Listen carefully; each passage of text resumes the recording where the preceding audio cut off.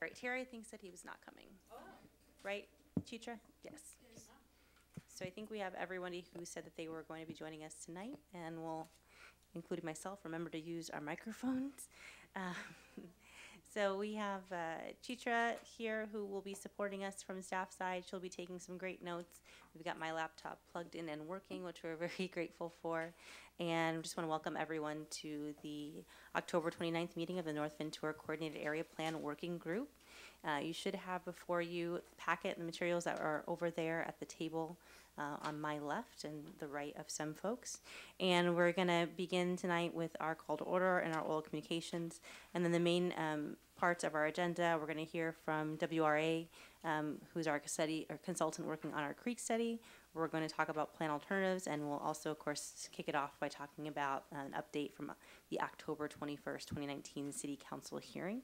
And then we'll wrap up our meeting with oral communications and adjournment and talk about future meetings and workshops as well. Is there anything else that folks would like to say in the beginning? Angela, would you like to say a few things now?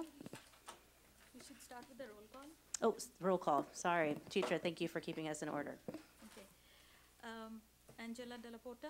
Here. Kristen Flynn. Here. Terry Holzheimer. Gail Price. Here. Heather Rosen. Here. Lance Smith. Yunan Song. Here. Tim Steele. Here. Lakiba Pittman. C. Zhang. Alexander Liu. Here. Keith Rector. Here. Doria Suma. Present. Waldemar Skarmitsky. No, he's not here. He said he won't be here. Oh, he said he wouldn't. That's it. Great, thank you, Chitra. We're going to hand it over to our co-chair, Angela Della Porta. Okay, thanks. Yes, I'm so pleased to see everybody here. And I wanted to just say, maybe it goes without saying, but I wanted to encourage anybody who has any questions or concerns that they would like Gail or me to pass on to the city at any point, to please feel free to contact me by email or by phone. I don't know if our phone numbers are available, but just, okay. Yeah, but please feel free to contact me. And I also would like to just briefly say, I was really dismayed when I heard that Sobrados was thinking of not doing anything with the Fry's site. And I almost started thinking, well, what's the point of our group meeting anymore? Why should we do anything if nothing's going to happen? And I realized later that regardless, in a way, of what Sobrados decides to do right now, we have a chance to say what we, as a group, think would be best, the best kind of development for our neighborhood and our city. And I think we should take that chance and really use it, and we shouldn't feel discouraged or worried or feel that we have to learn all the ins and outs of financing developments in Silicon Valley these days, though of course we want to be reasonable. I mean, our job is to come up with a reasonable, thoughtful, creative proposal for the area. And I just hope that people don't start feeling discouraged. Even if it can't happen right away, we should take the chance to say what we think would be best for our community. That's it. Great, thank you, Angela. And yes, if I can interrupt, we missed the oral communication part of the we are on welcome and housekeeping, so that was part of the housekeeping. Okay. I would consider that just kind of a general welcome and encouragement for our group. One other item on housekeeping, which we can come back to later in the meeting, is just kind of our meeting schedule. So we realized that the November meeting was scheduled the week of Thanksgiving, so we can maybe do some calendar checking. I realize that's might not work for me and my family commitments, and I imagine some of us may be traveling or otherwise engaged that week. So we can look to December, and we'll see if we found some dates that may work. We want to poll you guys to see if there's December dates that look better for our group than the November date. But we can take care of that at the end so we don't spend too much time in the beginning burning it on scheduling. But I just wanted to put that out there so folks can be thinking about it. And with that, we will move on to the oral communications. So I believe we have, is it 2 minutes, 3 minutes? 3 minutes. 3 minutes if there's anybody. Do we have speaker cards, So we Chitra? have one speaker card, David Myers. David, if you'd like to approach the microphone. And if you need the podium, we can angle that for you as well. Is this okay? Yeah, sorry. I hope it's okay. Hi, everyone. Thanks very much for the opportunity to speak. My name is David Meyer. I work for Silicon Valley at Home, which is an affordable housing advocacy organization that works across Santa Clara County. I just want to say thanks to all you guys for volunteering your time to do this kind of visioning process. I know it's a lot of time and effort, so it's really, really great. I wanted to just share kind of 2 opportunities that I see related to the visioning process that you're working on, both from a personal level and also kind of from an organizational level. And really, on the personal level, it's related to the fact that my wife works at Stanford Hospital. I frequently bike through the North Ventura area on the way over there, and it's really striking to me always to see me in the nice Ventura neighborhood, nice residential streets, then you kind of come out in kind of this no man's land. I know that there are obviously some homes in the plan area already, but that there's a lot of office parks. Then you get back to the kind of great downtown at Cal Ave. And so I guess kind of the 2 opportunities that I really see are related to the Caltrain station in terms of looking at how do we, as part of this visioning process, think about creating homes and affordable homes that are going to be accessible to that Caltrain station. Especially, I don't know if people saw Adina Levin's email to the group that was about how the Caltrain is going to be very likely increasing regular service to this station, which means there's going to be a lot more trains. There's going to be a lot more capacity for people to take those trains and use that as a way to get out of their cars, get to work, and really be able to access other things kind of around the valley. And I just flag for everyone that, some of you may know, some of the other cities are working on their transit stations that are also going to see an increase in traffic with these changes to Caltrain. Especially, I think, Lawrence Station in Sunnyvale, which if any of you are familiar with it right now, it's basically kind of like empty lots around it. But because there's going to be this increase in service, the city of Sunnyvale and Santa Clara are both planning really complete neighborhoods, housing, shops, retail, streets, walkable, bikeable around those areas. And they're really being bold. I mean, the city of Sunnyvale is considering up to 6,000 homes around the area. Santa Clara is looking at 3,500 in their area. And so I guess I just commend that to you as kind of an idea that I think being bold and thinking about how can we use the opportunity of the Caltrain station and what that's going to mean, both for just giving people of different incomes accessibility to the station and also cutting down on people driving their cars everywhere.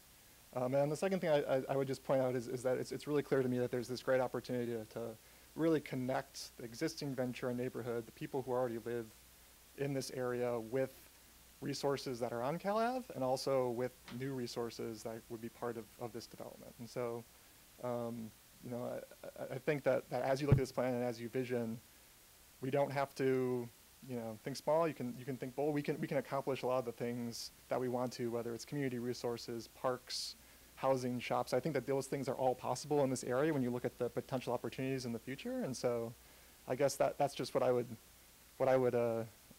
recommend to you all as you're thinking about this, and that the opportunities for housing, affordable housing, are great, really for these reasons, making these connections and taking advantage of the opportunities with the station. So, thanks. Thank you. Is there any other speaker cards, Chitra? No. Any other public comment? All right, seeing none, we'll have an update on the October 21st, 2019 City Council hearing. So that was the hearing where we took to the City Council the contract with Perkins Will, which is our consultant, who has been working with us and will continue to work with us.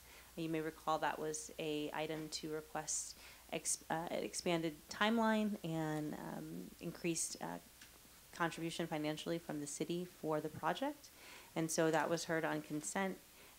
It was passed with 4 yes votes and 2 no votes, and 1 council member was absent, Councilmember Niss. And we will be moving that forward. We will go back for a budget adjustment to the council on the 18th of November. That will actually be the mechanism to move the money that will then be in the accounts to pay for the project, as Perkins and Will is working with us, but we have moved forward with the contract. Are there any questions regarding that? That's the main update. So it was on consent, so there wasn't much discussion on the item. Did you have a question?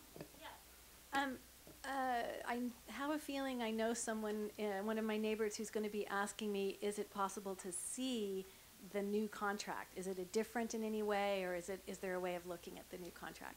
The contract is attached to the council staff report, so I can make sure that you have it and you can share it with them, but the contract's there. Great.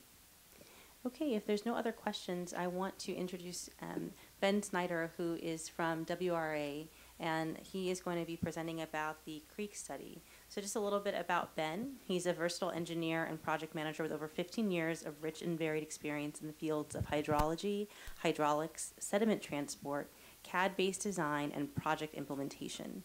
His leadership and creativity has helped deliver successful projects ranging in size from localized bank stabilization efforts to reach scale process-based river restoration. I don't know what that is, but that sounds really interesting. Reach scale process-based river restoration.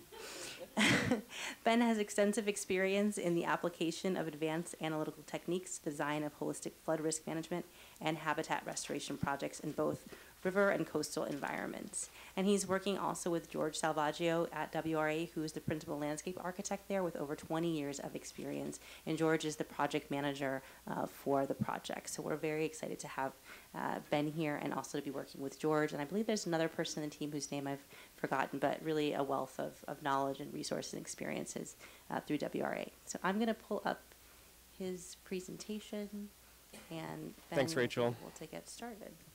It's on. Is this on? Yeah, it sounds like it. Okay. I was just too far away. Great.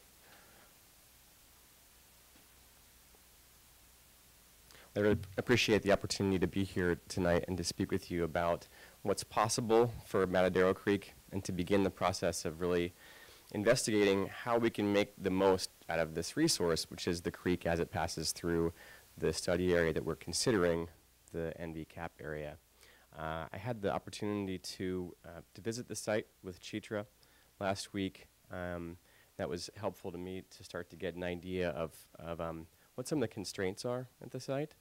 So in my talk today, I'll go over what our process is. I'm going to introduce my team. There's going to be a little bit of a change to our team structure, and I'll get to that slide. But and thank you very much to Rachel and Chitra for bringing us on board to work on this. I think it's a really great opportunity. So we're going to do the best we can to see what all is possible at the site. So you can move to the next slide, please. So George has been overloaded with other projects and will probably not be able to be continuing to serve as project manager, but I get to have the opportunity now to step into that role of being the PM for the project. And Brian Bartel, a very experienced landscape architect, will be the project director. And under me, I'll have my dear friend Andrew Smith, who I have a long history of working with at the U.S. Army Corps of Engineers, who now works on my team. He'll be doing civil design and hydraulic modeling. And we have another very talented landscape architect, Janice, who will also be doing planting plans and helping to develop the drawings that help to tell the story of what the different design alternatives will be at the site. So just to step through what the 6 different aspects of our approach will be, to start out, we want to really get a clear picture of what the design plans can be. And the way that I see that unfolding includes a clear definition of what the problems are at the site, what the opportunities are, what the objectives are, and also the constraints. So really working with all of you and other members of the community to get a clear definition of those 4 very important things: the problems, opportunities, objectives, and constraints.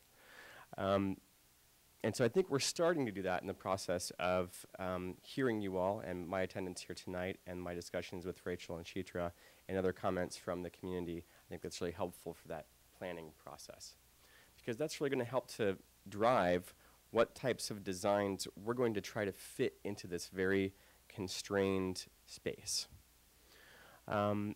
The site assessment portion of the project, we've begun by reviewing the documents and other project assets that have been provided by Palo Alto and by Valley Water. We had a really constructive meeting with them last week, and they expressed some of their ideas about the project to us and agreed to provide some really useful project assets, including as-built plans for the creek and the hydraulic model that they use to evaluate flood risk for the creek. So after we move through those first couple of phases of defining what the plan is, what we're seeing, what is possible, and looking at what all we have to work with in terms of drawings and modeling, then we can really start to sketch out what some of these different alternatives can be. And so from our preliminary discussions with the city, we've already kind of established what a range of these alternatives could be, ranging from essentially a no-action alternative, where Matadero Creek basically stays as it is now, to something that's a complete renaturalization of the creek that makes it look like we picture natural creeks to be, with vegetation and cobbles and gravel and essentially habitat for fish and aquatic species and riparian vegetation. And there'll most likely be at least one or two of alternatives that fall somewhere within that spectrum that create a compromise between habitat and aesthetic value and recreational opportunities and cost. So once we start to define what some of those alternatives are, then we'll use hydraulic modeling iteratively with that design development process to evaluate whether those design alternatives are feasible based on the constraints of the system.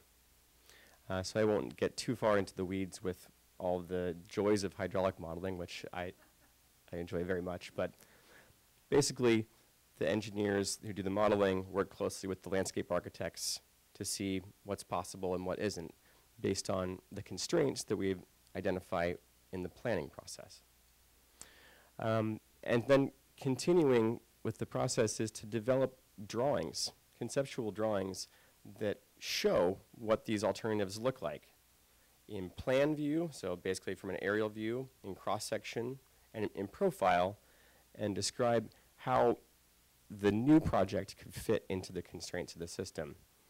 And finally, ongoing coordination between my team and the city and the community at large. Slide, please. So from our initial site assessment and speaking with Valley Water, there are a few things that are clearly going to be challenges that are arising out of our beginning of the planning process. Flood control is of critical importance as it is now. Matadero Creek is a flood damage reduction project. It's designed to safely convey the 100-year flow event, or 1% annual chance event, and it's clear that that level of flood control is going to need to be maintained going forward. The site also must be easily maintained by and accessed for maintenance by Valley Water. There are several ramps that go down from the public rights-of-way down into the Valley Water right-of-way within Matadero Creek that Valley Water uses to access to remove sediment and debris and maintain this nice, smooth, rectangular concrete channel, because as sediment builds up and debris accumulates in the channel, the flood conveyance goes down, and then the system will not meet its flood control objectives, and that is not acceptable to Valley Water, and also to the community who prefers to stay dry during flood events. Public safety is also a concern, which ties back into flood control in some ways. But also we want to look at what's possible as far as habitat goes. Is there a potential for this creek to be valuable for steelhead trout, which are definitely of interest to many Bay Area creeks, and were once plentiful throughout the Bay Area, and also aesthetics. it's possible there's room for improvement compared to the existing channel.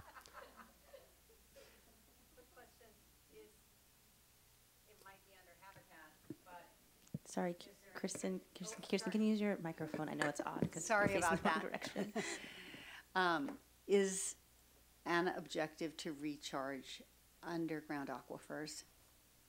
That's a good question, and that is actually not an objective that I had considered yet, but I think that that should be included in our planning. Because groundwater overdrafting has historically been a major problem in the South Bay, so definitely want to include that. So thank you for bringing that up. Slide, please.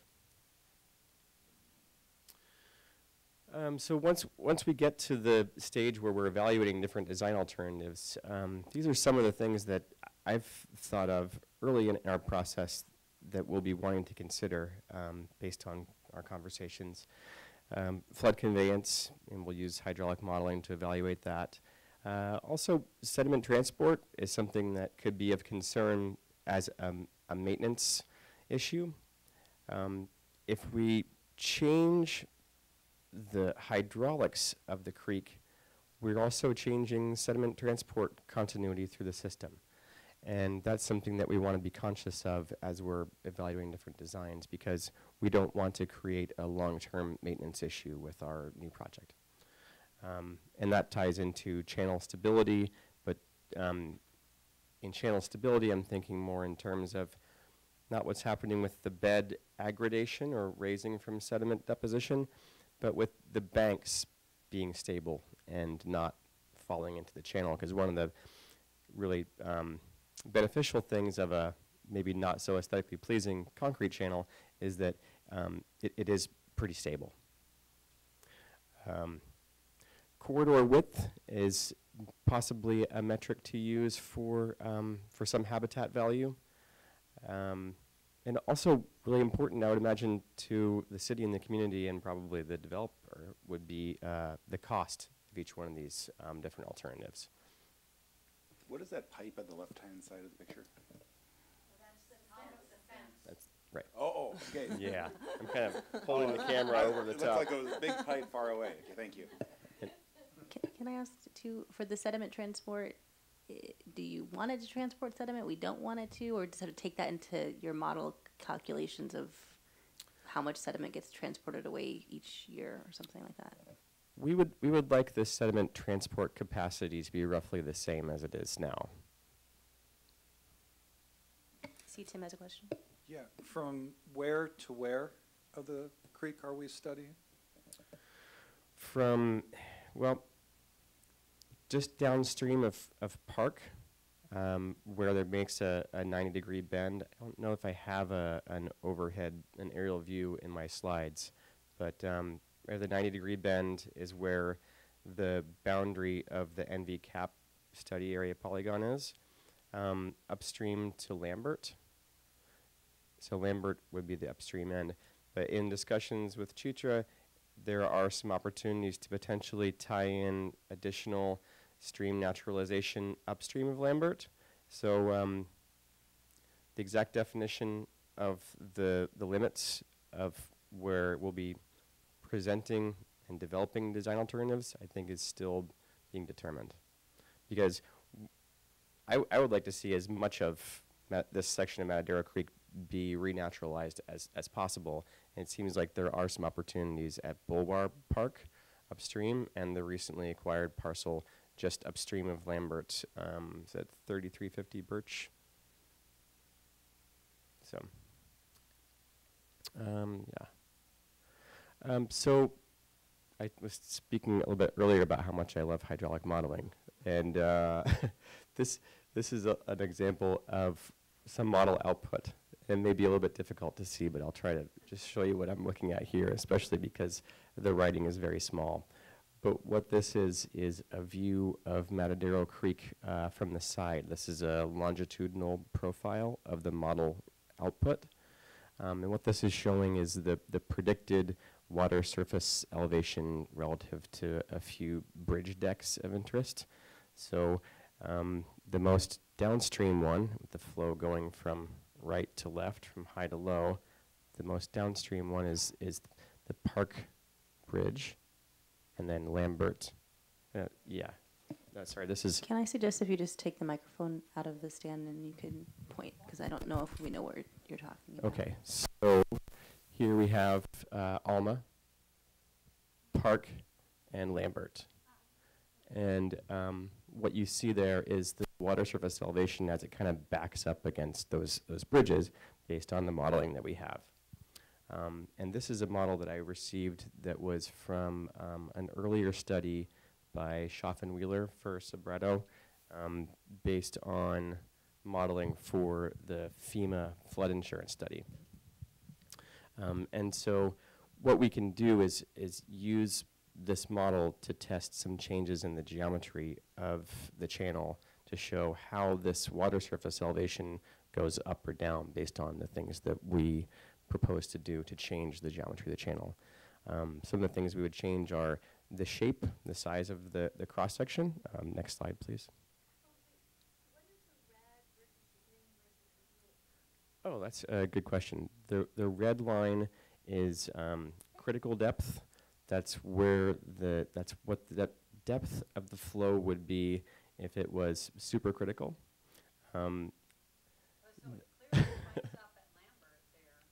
It does, and the green shows that's the energy grade line. So that includes the velocity head of the flow. So that's the basically, if you were to slow all of the water down against some kind of obstruction and take all of that kinetic energy out of the flow, it would go up to that green line. The blue line is the water surface. So that's the hydraulic grade line. So it went above critical level? And the term critical depth, so maybe getting a bit into the weeds to try to define during this meeting, but there are two there are two energy states for any certain type of flow: subcritical and supercritical. Supercritical is very low and fast, and subcritical is slow and deep. It's a fascinating aspect of hydraulics. I could go into more after, maybe offline. But I probably didn't need to include the red line on there because it's probably not of interest to the general public. But it doesn't mean critical, meaning of critical importance to the community. Correct. Yeah. So. Is there a line on this page which, if it went above it, we'd say, oh, that's too deep or something? Or is that not really how we read these lines? Not on this particular output, but it can be plotted. It can plot the top of the bank, and then that can clearly show you, oh, the water surface is higher than the ground surface, and that means it's going to start pouring out the side. Yeah, that would be critical. Yeah. So this is just a real quick adjustment that I made in the hydraulic model from the existing condition. I said, well, what would happen if we just laid this bank back? So this is a cross-section view of the model. So if you're looking downstream, you're, let's say, in between Lambert and Park, standing down in the channel. And so instead of having the vertical bank on the left, now it's laid back at a 2-to-1 slope, but you still have the the vertical slope on the right bank. So this was just just kind of seeing what would happen. And another change that was made to the model is the roughness. If we're not having a nice smooth concrete channel, then we need to account for that in the model by changing the roughness value. And so it basically doubled the roughness. And that increases the water surface elevation by changing the geometry and by changing the roughness. So that's going to be one of the constraints and factors that we have to consider as we're evaluating what's possible at the site. If you I'm not sure how visible this will be, but if you go back to the previous slide, please. There's one section where that change in geometry was applied, and that was between Lambert and Park in this one model run. And you can see there's a blue line. I promise I'll have better visuals next time you see me. But there's the higher blue line. That's to show the scenario where the cross-section area is increased and the roughness is increased for that section. So, so it's going up like by about a foot.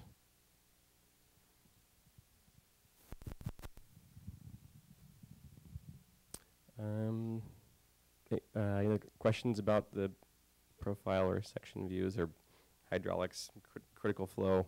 Okay, yes ma'am. So it's going up because the edge is still the edge, but the slant swung this way? My question is, when I was first viewing this, I thought, well, it's getting wider and therefore has more capacity, volume capacity, and the only explanation for what you said about the water going up means no, it's not getting, it's the top edge is where it used to be, and now it's going in this way at the bottom. Is that correct? The controlling Is factor. my question clear? It is, thank you. And, to me at least. And the critical factor here is the roughness in the channel. So since we're essentially doubling the roughness to account for larger rocks and vegetation and more natural, that's what's causing that increase in water surface. A couple of other things that will increase the backwater, increase the depth of flow, is expansion and contraction of the flow. That takes some energy out of the flow. So when the water has to converge to go back underneath of the park, then that's going to cause some backup. Right.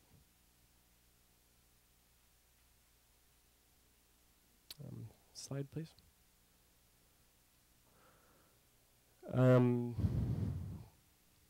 So based on what we're finding out there, just to summarize some of the things that we're looking at. Matadero Creek right now, it's a very basic rectangular concrete channel designed pretty much for one thing, and that's to convey floodwater through the neighborhood. It does that pretty efficiently. There is not really any riparian or aquatic habitat at all because of the material forming the channel.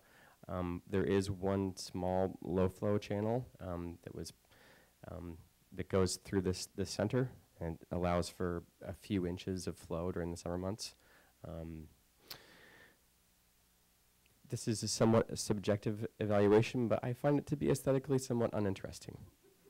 And I believe there may be some safety concerns related to just the height of the walls.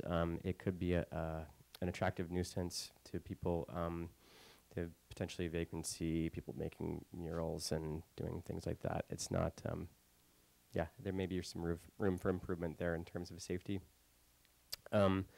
Something I'm seeing from the modeling is that it looks like there are hydraulic controls at the bridges, meaning what I'm kind of hoping to see in my modeling is that we can make some adjustments in the cross-section geometry in between the bridges, in that those bridges will be causing so much backwater themselves that they're allowing us to do some things upstream, if that makes sense. Can you restate that sentence and maybe explain some of the words you used in it? Yes, I'd be happy to. When I say hydraulic control of bridges, the bridges themselves may be acting to limit the amount of flow that can pass under them because they kind of act as like a big valve for the creek. And if the water surface is already under existing conditions higher than the bottom of the bridge, then that bridge may be backwatering the flow to the point where the things that we propose to do in the creek will have less of an effect than what that bridge is already having. Is that more clear? Okay, thank you. There are a lot of access ramps that are in the channel and in the valley water right away, which are going to have to stay there, I think, in order to be able to have valley water on board with whatever we propose. So those are fairly significant constraints. Low flow habitat is clearly of interest. It was of interest enough even in the 70s for there to be a low flow channel through the larger concrete channel. We would want to be able to maintain that low flow habitat. A pretty large constraint is the private property owners along the corridor. Just downstream and to the left of Lambert, there's a section of private property owners, and then downstream to the right side between Lambert and Park, there's a number of parcels where ideally, or I should say, in the ultimate renaturalization scenario, we're working with those property owners to renaturalize that entire corridor, but those are significant constraints that would have to be negotiated as the process goes forward. Slide, please. Okay, I have a question. Yeah. Terry, can you try to use Doria's mic maybe? I know it's a little awkward in your position. Yeah, quick question. When the flow goes down the creek like this, it makes a 90-degree turn. Are you studying what the impacts are for naturalization in terms of, does that put more pressure on that 90-degree turn? You know, when that creek turns and then flows down the rest underneath the railroad tracks? I mean, is that part of the study that you're doing? I mean, we do take into account the momentum loss in the flow as it hits that 90-degree bend and turns. I think because of the constraints of where we're looking, as far as the property boundary goes, I don't know that we'll have much of an option to straighten out the creek through there. I would love to discover that that's not the case as we move forward in the planning process. But as far as I've been able to tell so far, that 90-degree bend is here to stay, unless we could acquire a number of other properties that are well beyond the edges of the NV cap polygon. Maybe to follow up on that question, does that turn pose a barrier in terms of naturalization, in terms of the water has to go a certain speed in order to go around the curve, and therefore the things we do upstream, need to maintain a certain momentum, or I'm not sure what it would need to look at would be an impact.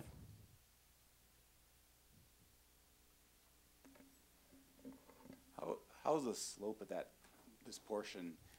If you get rid of the concrete and now just have dirt on the bottom, will you tend to have erosion, or is the slope flat enough that it won't get much erosion?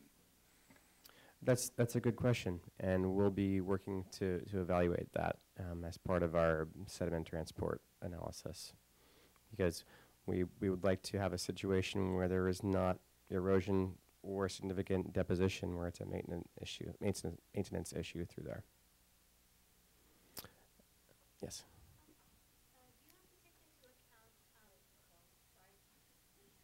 Do you have to take into account climate change when you're considering flood control? I mean, do you have to change the amount of flood control that you're planning ahead for because of that?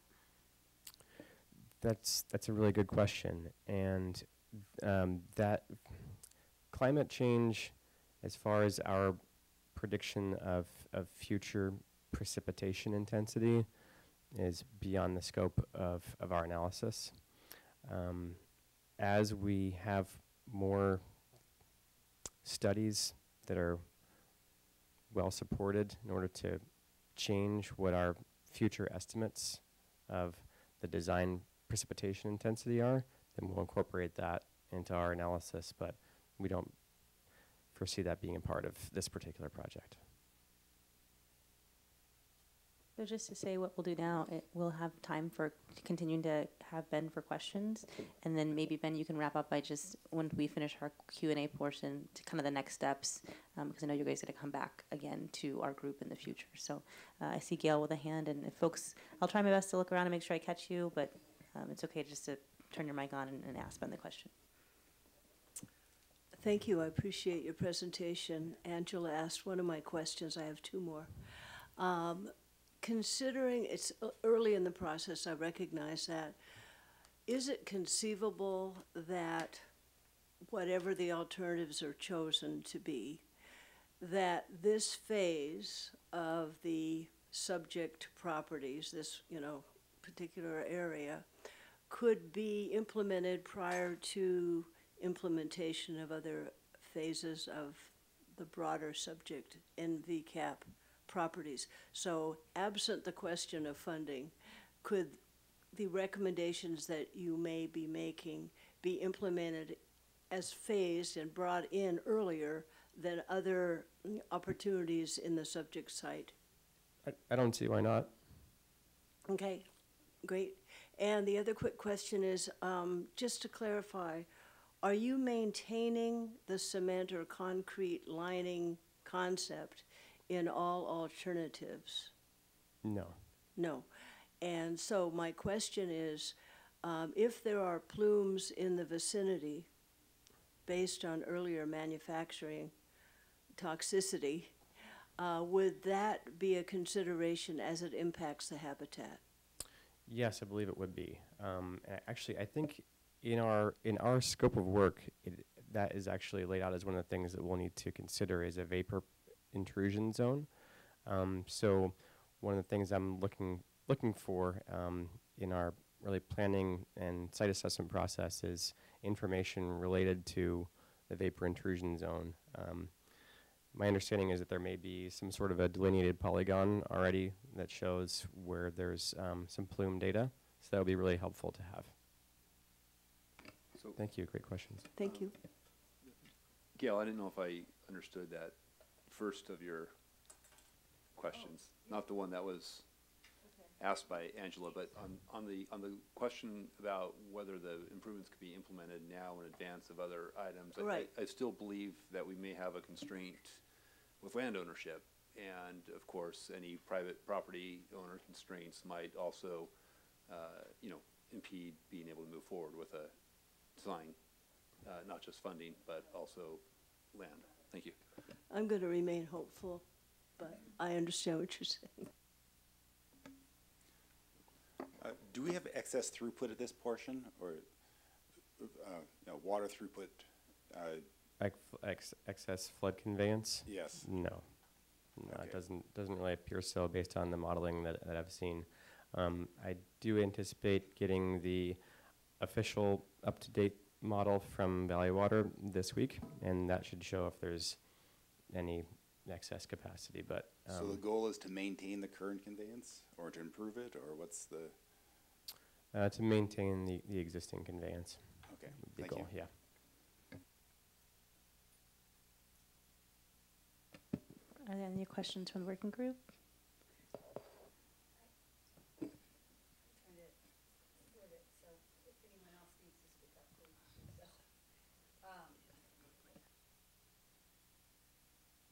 What maybe we'll do is if there's some public comment on this item from members of the public, they might have some questions that they can voice during that, and then we can gather those, and if the working group would like to entertain those questions being asked, we can do that. So if there's public comment, you can get a speaker card. You can also fill the card out later if you haven't already, and we can have you ask the questions at the microphone where Ben's standing, and we'll get those down. David Adams.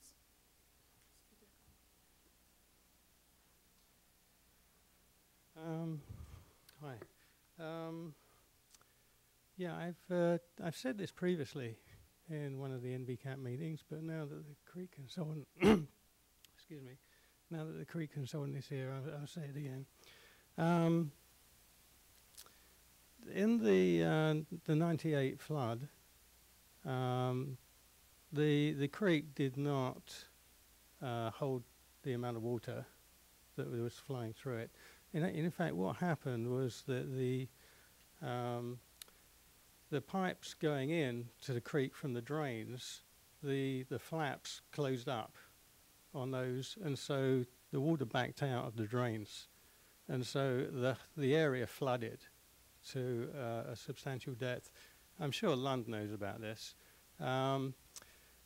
So, you know, to say that the creek current capacity can, you know, is adequate, I don't think that's correct.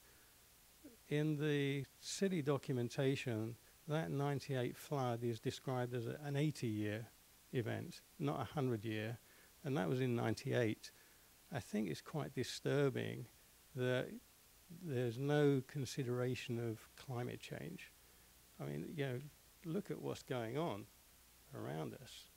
You know, that maybe that 80-year flood in 98 will be a 50-year flood now, but you know, I'm not the expert. Thank you.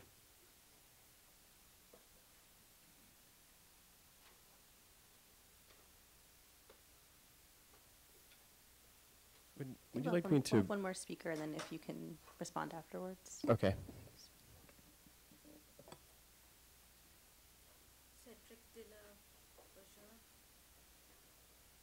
Yeah, thank you. So it sounds like you are not, but I do encourage you to not feel constrained to stay within the current creek channel width. I would say the original creek wasn't in that original channel, and then Humans Without Manners essentially stole from the creek and its inhabitants to create more parking and property space. So the NVCAP project will surely have open space and park requirements, and so some of that could potentially be met within a wider creek channel. So it wouldn't really be a loss to property owners to have some of that parkland be part of the creek channel. And then, as you noted, the city is purchasing that empty lot at the corner of Lambert, Ashton, and Chestnut, and there's the adjacent Woolworth Park. So I think that's a great opportunity to have people engage with that creek and really get to experience the natural treasures that we can have in our community and get them more engaged with the ecology of our space. And then also, I went to a great water themed workshop a week ago, last Monday, and one of the things they were trying to do was increase summer flows to support fish habitat when the flow gets really low, and farmers were taking out water kind of at a difficult time for the ecology. And so you might consider that you know, we might be harvesting rainwater from the site, and we could potentially be storing that and releasing some of that into the creek in the drier months so as to support the habitat. So thanks for your efforts, and I support full restoration. Thanks. Thank you. Ben, you may have, didn't hear any specific questions, but if there was anything that you wanted to address, maybe especially regarding just the flood waters and kind of 80-year, 100-year floods, and kind of how we might be making sure we're preparing for such events, and how your work or the work of general kind of hydrology plays into understanding that. Yeah, thank you. I appreciate both of those comments. Regarding the 1998 event, and I know very few of the details about that particular event, other than what you've just shared.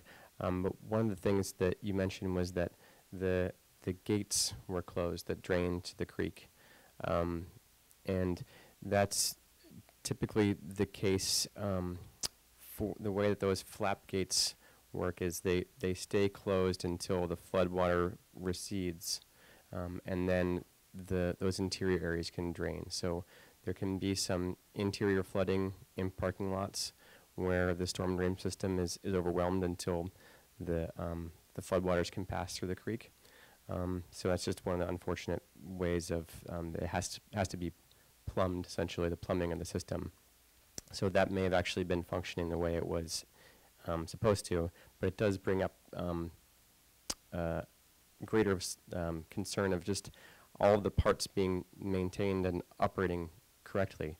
Sometimes those flap gates just get jammed and they don't open when they're supposed to. Sometimes debris collects on bridges. Sometimes debris collects in those pipes and gates, and that's something that is in essentially Valley Water's jurisdiction to maintain the drainage and the conveyance of the system. And so we want to work closely with them to make sure that they can do their job to maintain all of the flood conveyance of the system, including the drains that go to the creek, because that's something that we don't want to overlook, is how our new beautiful renaturalized creek would then tie into these other infrastructure features, the drains from the parking lots and other neighboring communities. Great, thank you. And then I guess, any more questions? Kirsten, do you have a question? Sorry, I may speak to the other point about how precipitation intensity is changing. Essentially, all we as engineers can go by right now are the most up-to-date hydrology studies, which are based on rainfall records, which are updated with some regularity.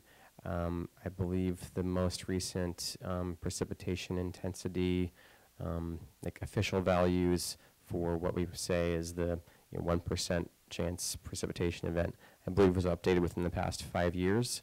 And so that would be utilizing pretty much all of the available data to define what magnitude these rare events are. But that does not take into account future variability. And that's just not something we're prepared to be able to defend from an engineering perspective yet. But I do share your concern that what's happening with climate change is increasing variability and intensity of these weather events. So. Thank you. Yep. Kirsten?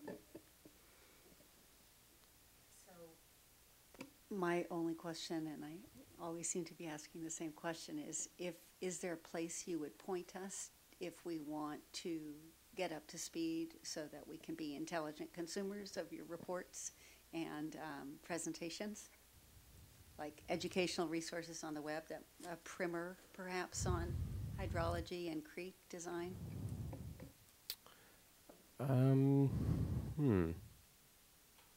You can convey something to the city, and then the city, I'm sure, would convey it to us. I don't want to put you on the spot right at the second. Yeah, thank you for the question, and if that can be included in the minutes as an action item for me, I'd be happy to follow up. So thanks. There's a lot of great information out there. Yeah. Great. And then, Keith? Do you envision your designs to encourage people to go down into the stream or discourage them? To encourage people to So interact with the creek. You would right. want, like in the park area, to have kids to be able to access and play in the stream. I would definitely like to see that in at least one of the alternatives. Recreation access, I don't know that I listed out as one of the planning items, but I think that that's definitely what counts as an opportunity here, is increased recreation, increased public interaction, community interaction, and enjoyment of the creek. In river restoration, we speak a lot about habitat for steelhead, habitat for red-legged frog, but I'm also really interested in building habitat for the dominant species in Palo Alto, because I think it's really important too. So. Great. Any other questions? Do you want to tell you a little bit, Ben, about, I know you guys have some plans to come back to the working group at certain points, and just kind of, I know you listed out the things you're going through, but just kind of what we might expect to hear from you next time you come back. So thanks. Next steps will be continuing to digest the existing information that we're gathering, incorporating the vapor intrusion information that we hope to be receiving soon, and the latest hydraulic models from Valley Water, and then beginning to lay out what some of these designs can look like. I would encourage you to voice what some of your ideas are as far as what we should be considering in our planning process, and those four things of what we see as problems, opportunities, objectives, and constraints, so that when we're moving forward with trying to scope what's going to go into these different alternatives, we're taking into account what the community sees as being the most prominent of those four items: the problems, opportunities, objectives, and constraints. So I don't want to overpromise, but I believe within by next month we'll have some drawings to show of what some of the different, at least what some of the features of the different designs could look like. Great, thank you. Thank you. Thank you very much for your time. Is that all? Yeah, I think that's everything. Thank Okay, you. great. So with that idea of the problems, opportunities, objectives, constraints, it's something we can, now we have a little bit of information, maybe we'll get some more education we can be thinking about. And maybe you can send me an email, I can have teacher send a reminder, but if you have notes you'd want me to pass on to Ben of, oh, this is a big opportunity I see, or here's a huge problem I'm really worried about. We already heard about some tonight. Obviously concerned about floods, climate change, how does the creek get restored? How do we work with property owners? So we know some of them, but if you have specific things that are on your mind in terms of those problems, opportunities, objectives, and constraints, please let me know, and I can make sure that the WRA team has those, and that we also share it with the other members of the working group. Okay.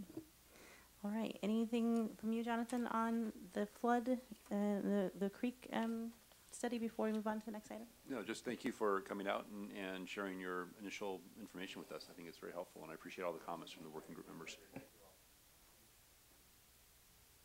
So we're going to switch PowerPoints here without losing connection to the TV, hopefully. We'll see.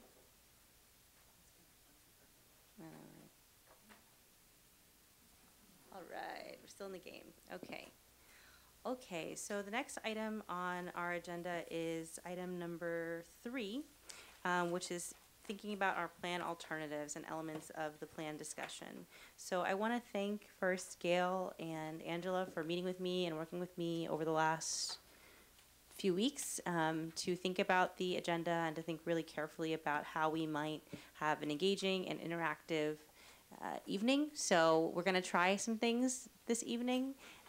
We hope to get your good feedback, but also your willful participation and trying to put your best effort forward as we work to work together, and as I am stepping into this role without Elena. So we miss her dearly.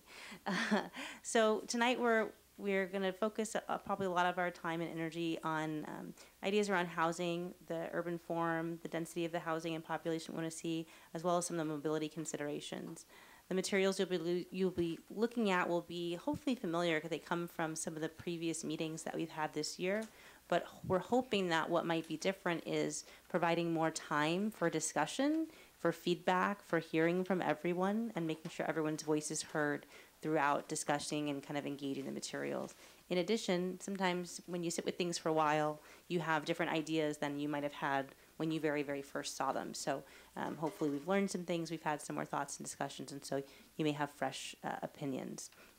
So with that, I want to kind of just share with you what I'm hoping that we will be able to get from this evening is to offer the working group members an opportunity to discuss aspects of the North Ventura Coordinated Area Plan that will be addressed in the 3 plan alternatives. So you can think about the 3 plan alternatives having different amounts of housing, different amounts of open space, and so again, different types of ways to connect and encourage mobility to and through the site.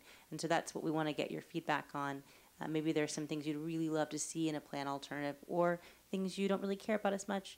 Maybe there's divergence that you and a working group, another member might disagree, or convergence that everyone kind of says, oh wow, this is really something we'd like to see. So we're hopeful that we'll see some of those so that we can work with the Perkins and Will team to make sure that those aspects are incorporated. So first we're going to review the plan goals and objectives just quickly that we have. And then the 2 main items are the urban form, density and height, and mobility. And then, you may even have some more thoughts about the creek as we kind of go through this, and we can add that into the discussion as well. So these are the goals adopted by the Palo Alto City Council on March 5th of 2018. And there are much longer description, which is also in your packet and in the cover letter. But the 7 goals were housing and land use, transit, pedestrian, and bicycle connections, connected street grid, community facilities and infrastructure, balance of community interests, urban design, design guidelines and neighborhood fabric, and sustainability and the environment. So one of the ways I want to encourage us to evaluate and understand the plan alternatives when we see them and as they're developed is how well do they meet these goals and objectives, or these goals rather. It could be that different alternatives meet different objectives to a greater or lesser degree. And, I don't think we'll probably get a 10 on every single one, but we may say, you know what, we want to get a 10 on this one and a 7 on this one because there's kind of a bit of a trade-off between them. So that's kind of the thing that we'll be wanting to explore. So you can keep these in mind as ways to evaluate a plan, in part because plans have a lot in them. If you have looked at any of the area plans that we've sent, there's a lot of detail and a lot of pages and sections, and so how to kind of sort through to think about, well, do I like this or do I not like this, or how does it meet the goals that we have stated as a city. Some of the project objectives were to have a data-driven approach, a comprehensive and user-friendly document, so we want to hopefully be accessible to our community when they read it, guide and strategy for staff and decision makers. We want the project to be meaningful, have meaningful community engagement, to be economically feasible, and to support the environment and public health. And then lastly, just a refresher on kind of some of the components of the the coordinated area plan. We're going to talk about that the different alternatives that we'll see will have different distribution, location, and extent of land uses. So you can think about, is it for parks? Is it for retail? Is it for housing? The different ways that we in our zoning code break up our land uses, which tend to be some larger buckets. Could be arts uses, et cetera. 2, distribution and location and extent of intensity of public infrastructure. So again, we're talking about the creek, we're talking about roads, we're talking about public items and where would they be located and how would they function. Program of implementation measures, so it could be development regulations. So we think often it's not just about how tall is a building and how many units are there, but what does it look like? How does it interact with the public street and with the community? Public works projects and financing for those. We're going to look at design and development standards, again, thinking about how do things look. Determination of economic and fiscal feasibility. So those are the studies that we are going to be doing with strategic economics to understand how feasible are the different plans and ideas that we have, and what would it take both to make them work from a financial perspective, and also what might they yield economically that could be benefit, that could be steered into some of our public benefits. And lastly, there will be environmental review of our plan document.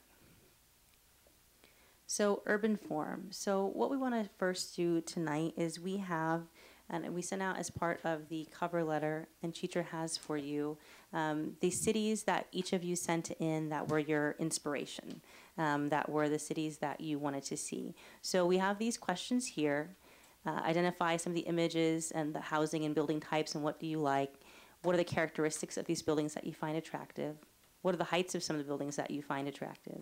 And what aspects of the urban form in these areas are most attractive to you? So what we're going to do is we're going to pass them out. We have some for you to share. You may already have them. I see some people have theirs from before. Thank you for recycling your previous packets.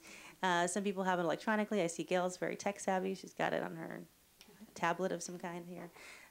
So you may already have that. And then we're going to break up into groups of 3 to 4. I think with our numbers tonight, we probably can do groups of 3. So you could just, with the 3 people who are closest to you. So take a minute just to jot down what are your own responses to these questions. I know some folks it's easier to think a little bit. Then we're going to have time to share in your group, and then we'll kind of report out and have that first discussion. So Chitra, if you can help to pass those out to folks, and some folks can maybe share with each other. I was very conscious to try not to waste a lot of paper, so I do apologize for that, and hopefully people can cooperate.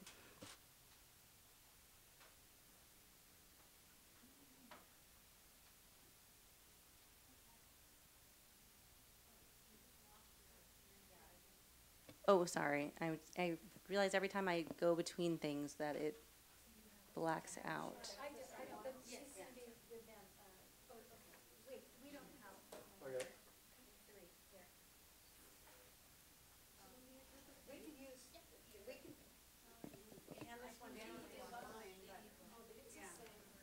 So you guys can do the 3, 3, 3, and 2? Or was there one person that's missing? No. 3, 3, 3, 2. Tim. I was like, there's somebody else here. Who is it?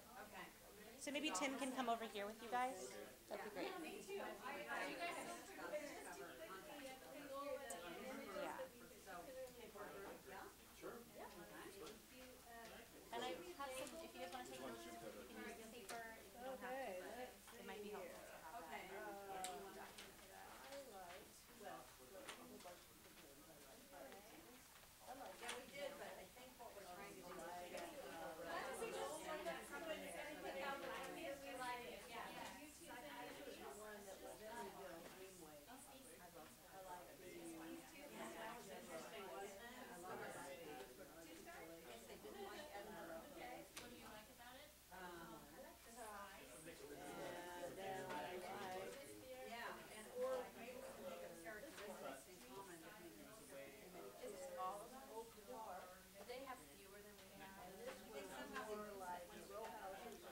What you have is a full packet, and what they have is just what is in the, what we submitted. So it's,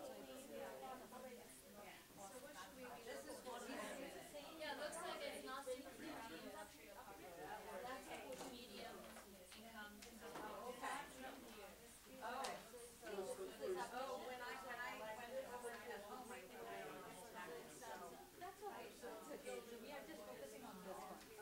whatever you guys send us, and then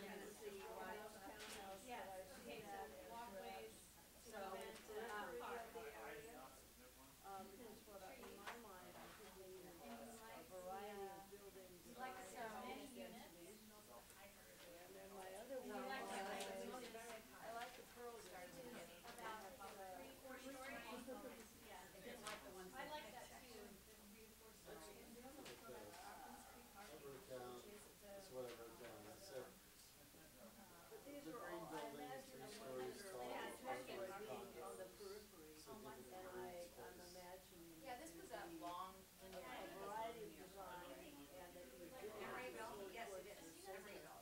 Those were my initial ones. It's a good scale. I didn't like that picture. I like Ferrisville, I don't know if That's why I thought this picture was the best. That's what I So Emeryville Greenways. Greenways with. But I have to rectify some Yeah, that's what I like. So we should say good news.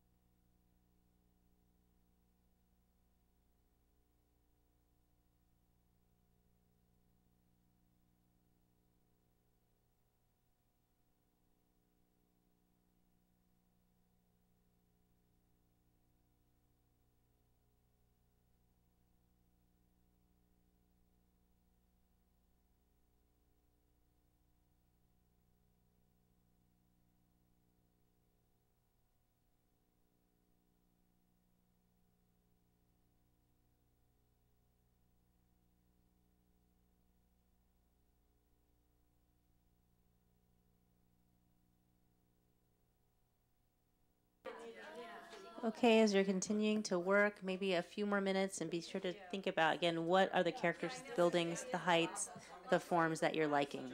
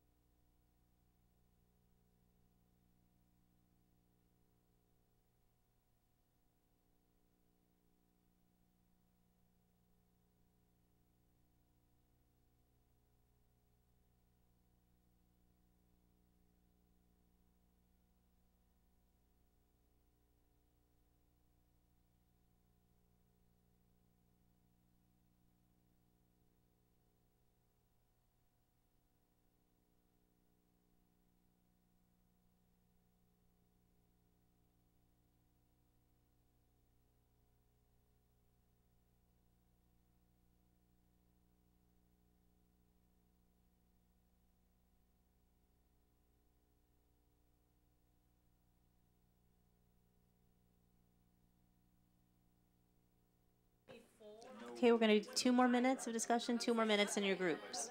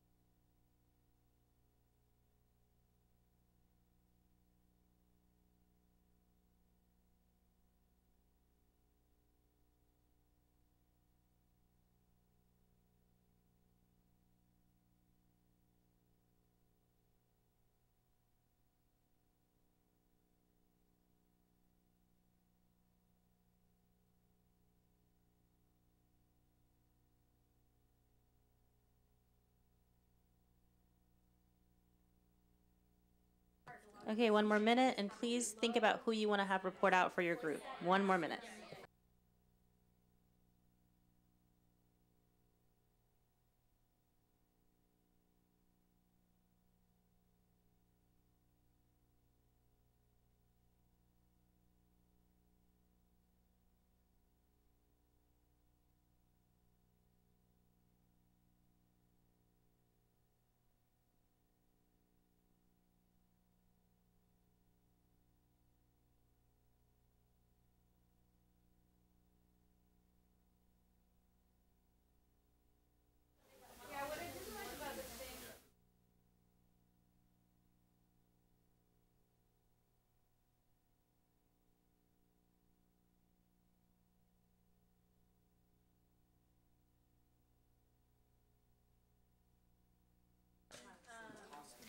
All right, so time to wrap up.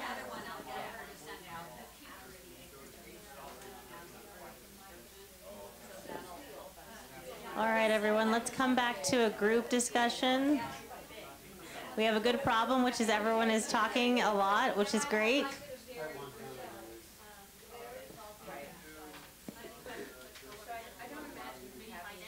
Okay, I'm gonna start calling people by name. Alex, Lon, Heather, Tim, Keith, Gail. Okay, there we go. That's working a little better. All right, so what we're gonna do is ask the groups to present.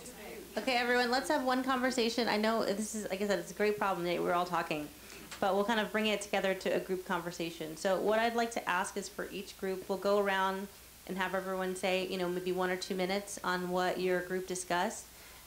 Maybe focusing on, again, what you found attractive, what were the things that you like, with an eye of what you'd like to see in the plan alternatives. So why don't we start kind of down at this end of the table, we'll go around, and then you guys will be the group to wrap it up, okay? So Alex, did you guys choose who would report out for your group? Is it you? Guilty. How is this going to be recorded? How, like, people's preferences and everything? Is it all just recorded, I don't know, by some kind of recording device, or is it minutes, or how? So it is recorded. We are being you're being recorded, and what will also happen is the notes are transcribed from the audio recording, and so they're very extensive notes of written of what everyone says. So Perkins and Will be getting all of these. Absolutely. In addition to, I'll take my own notes, but those are not going to be as thorough as the transcriptions. Okay, so we like we like a mix of historical and new buildings, and so the projects that we were looking at were the Edinburgh and Pearl District and the yards in DC. I think we discussed like retaining existing buildings, and then that may require the housing to be taller if we're preserving some of the existing buildings. So we were looking at like the 4 to 6 stories. I think we'd like for the larger buildings to be near parks and open space, or like on a boulevard. We actually like a variety of building types and styles. We also like having a lot of balconies on buildings. Anything else? When you say variety, you like that in a certain place there would be various types within the same place, or you just like a lot of types of buildings and they all looked attractive? Yeah, so I think I had one comment, which is like on the DC yards, that it looked a little overly master planned. We have like one building on one block, and to me it gets monotonous. In Pearl District, you have like a lot of different varieties of buildings mixed together. Are there any questions from other groups to this group? Any curiosities or question for this group from others? And then Heather, do you guys have anything to add? Great, thank you. Okay, and the next group, who is going to present?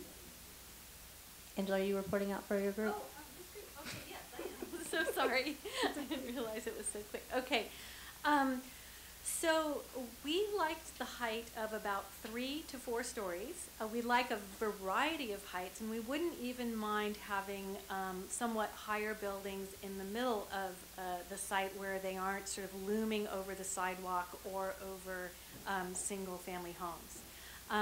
But we don't want terribly dense housing if it means that we won't have enough amenities like parking, schools, shopping, and that kind of things. Those kinds of things. We would like to see rather dense housing because it will promote more affordable housing for middle income families. We love seeing sidewalks and seeing bicycles prioritized. We love seeing walkways without cars. We love seeing, I think I said prioritizing bicycles. We love seeing mixed use and retail especially, and lots of activities to do in the neighborhood, and specifically a communal area for gathering that has some kind of a draw, that isn't just kind of there without anything going on. We love seeing things going on. We like seeing roads designed to avoid cut-through car traffic. And we love seeing the designs and the colors on the crosswalks, the sort of bright, interesting designs. Did I cover everything? Okay. Great, so I was jotting that down. Really appreciate you guys taking the time and thinking through that. And you guys, one of the things you mentioned that piqued my interest was wanting to have more housing for middle income families, that being a value of why you'd want to have the housing be part of your neighborhood. Do you have anything else you guys want to add about that, or how you thought about that? You don't have to, but just curious. Any other questions or comments, things that stuck out to other groups as they were listening? Anything that you ladies would like to add? Okay, awesome, great, thanks. And who's going to be reporting out for this group? I am. So we had some similarities with the other groups. We really liked the scale of Emeryville Greenway, Oak Park, Illinois, Russian River, Brewery, and the Barlow. We liked the way most of those places, Emeryville Greenway is new, but most of those places had examples of adaptive reuse of old buildings and new buildings that were mixed in. Used a lot of it, tried to echo the existing architectural forms. We liked, I guess we sort of liked 3 to 4 stories most, and when it's 4 stories, we like retail on the bottom and apartments above. We like varied roof lines and varied architectural styles, so it doesn't look like a subdivision. Varied roof lines. In all cases, we really appreciated seeing ample open space, parks, plazas, setbacks, just outdoor usable space that we could see people in. And we envisioned this area, unlike downtown Palo Alto, we envisioned this area to have more open space and setbacks than downtown Palo Alto, and a more residential character, even though a lot of mixed use. Does that seem right? So I just want to point out this particular picture from Emeryville as being one that what I found extremely compelling because the one on the bottom or the top, which one are you? Yeah, at the bottom here, because it has a concrete pathway for a bicycle, I guess decomposed granite pathway for pedestrians, and then green space that would be functional with benches and little areas to gather. So was extremely compelled by that image. Great, thank you. You guys also sounds like you were looking at some of the pictures of downtown Palo Alto and kind of thinking what would be the difference between this area and downtown, and noting there'd be more open space, setbacks, and you said something else that I didn't catch. More residential. Residential. Okay. Questions, comments, feedback for this group? When you're here? Okay, great. All right, our last group.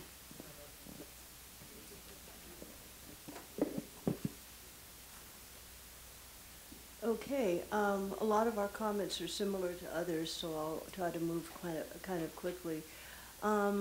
We had various examples from the favorite images. I'll just reference the Cambridge examples, the Pearl District of Portland, the St. Anthony, Minneapolis example, San Antonio Center, Oak Park. And we didn't have a consensus feeling here necessarily about height because there were a variety of opinions from focusing on existing buildings and doing a kind of a reuse approach and looking at architectural features of existing buildings in the subject area.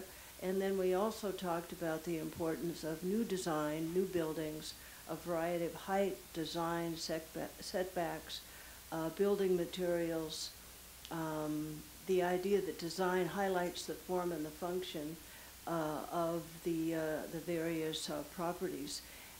There was a strong emphasis on the importance of having open space and landscaping, and the importance of separating the peds and the bikes and other non-auto mobility as much as possible. That's one of the reasons the Greenway concept was, I think, very important. And there are a lot of examples where they even they have provisions for scooters and other, skateboards and others that can have their own safe path and not be causing any problems and risk and confrontation among the various modes of transportation. There was a feeling, we didn't talk, I'm doing a couple of editing points, we didn't talk about the size of the units. That certainly informs density, so that's a question that we as a group will have to look at. There was a strong emphasis on social areas, marketplace, market areas, town square kind of concept, and plazas. We like to have the kind of the human part of this so that there's a sense of community. It relates to the broader Ventura community, recognizing that people come and go because of the jobs that are in the region, that kind of thing. And the landscaping, again, that can soften the hard edges of the buildings.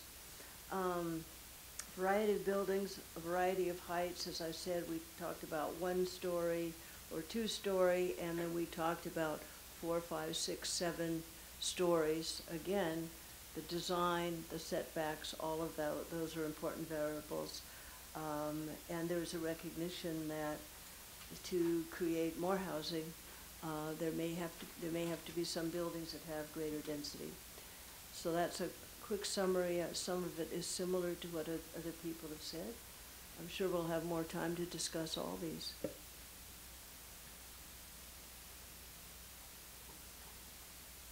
Thank you, Gail. And just, you noted that I think some groups had maybe some consensus for their height, that you guys talked about everything from 1 to 7 stories, it sounded like, and kind of that there's a variety of factors that might influence whether you like it taller or shorter buildings. Is that kind of correct?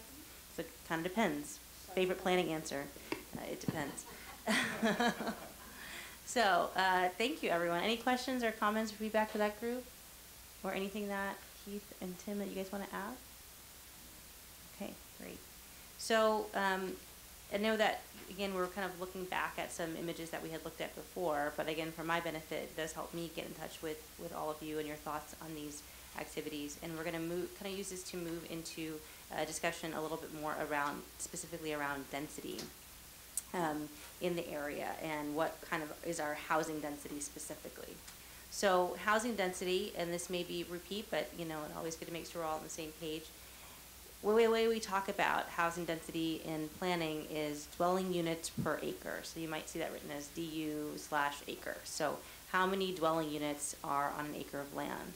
You can imagine, and Gail and Angela sent out a great kind of little primer around density that kind of helped to understand how different scales, like you see a subdivision, how many dwelling units were in that acre of land. And as the buildings take different shapes and different forms, you have more dwelling units, apartments, houses, whatever that unit of dwelling is in a given acre of land. So that's one way we can think about the density.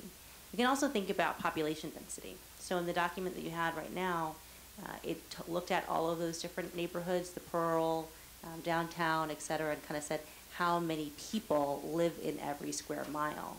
So that's a different way to think about density.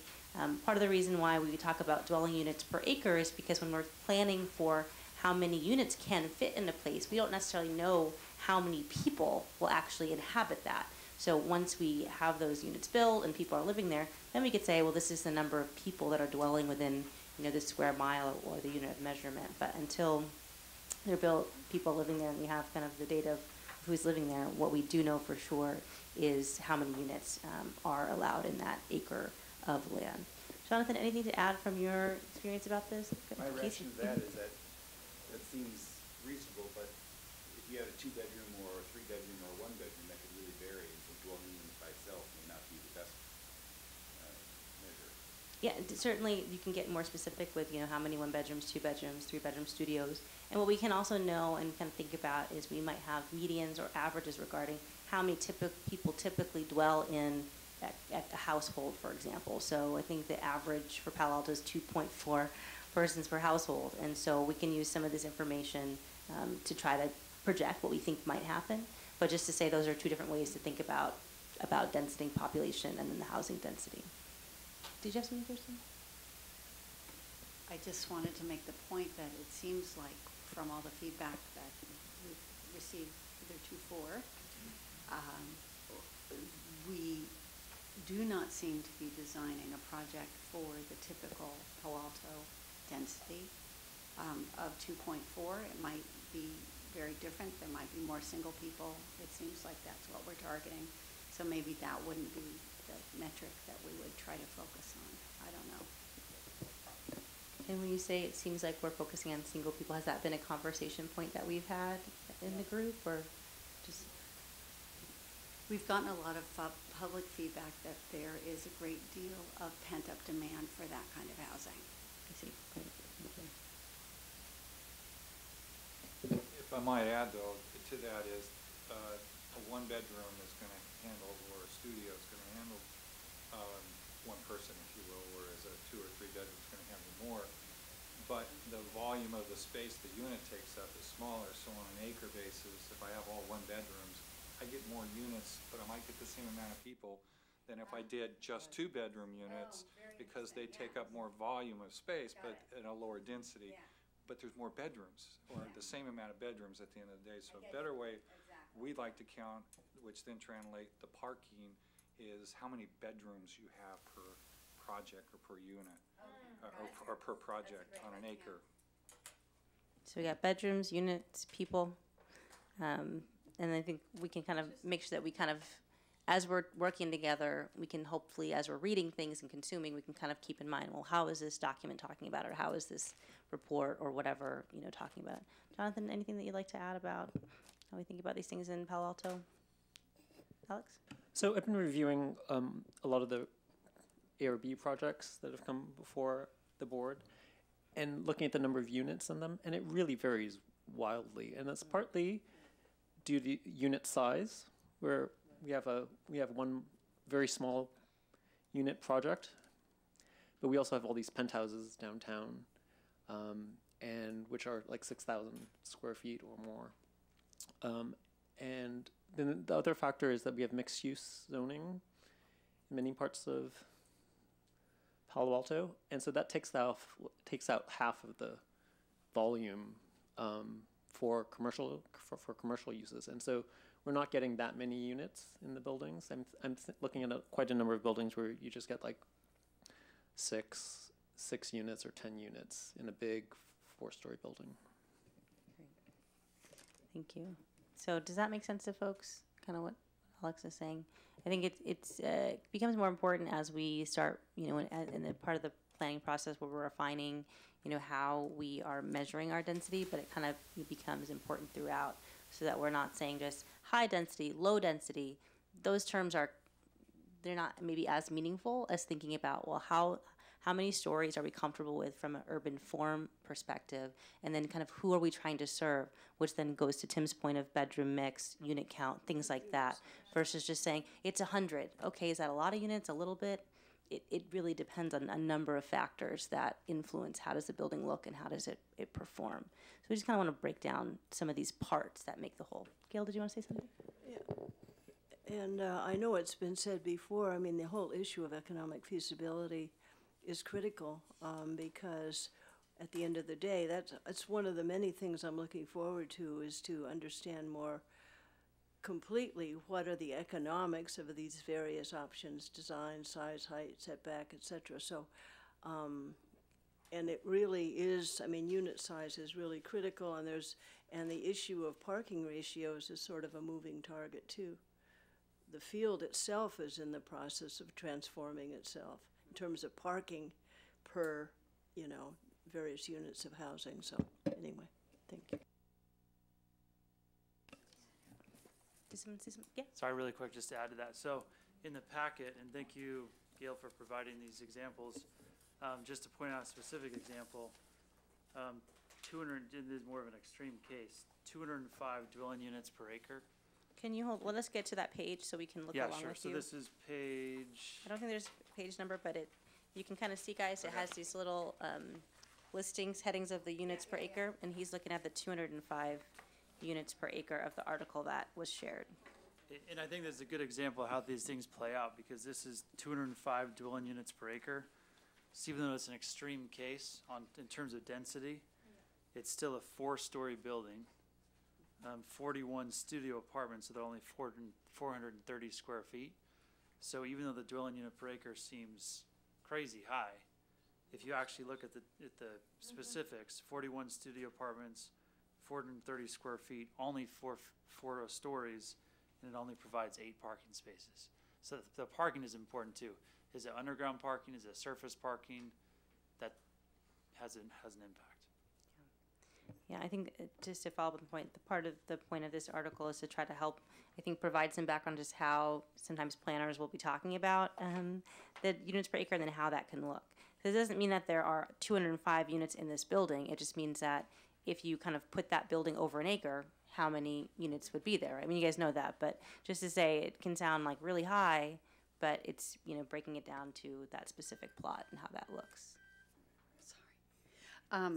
The other point that I think this building brings up is that this obviously is not a full acre worth of 205 units per acre, and if you have a few well-designed, and the point I want to bring up is that I keep saying good design solves problems, and a nice, well-designed, intense density building in some areas, then it'll free up our ability to design other things in other areas. Absolutely. Dory, did you have something? Maybe I just saw your hand move, but. Since you call on me. I do think it's important to remember moving forward, since we don't anticipate pricing to go down in Palo Alto, the people are going to, larger groups, larger families will be living in smaller and smaller buildings also. So I think we should keep that in mind. Absolutely.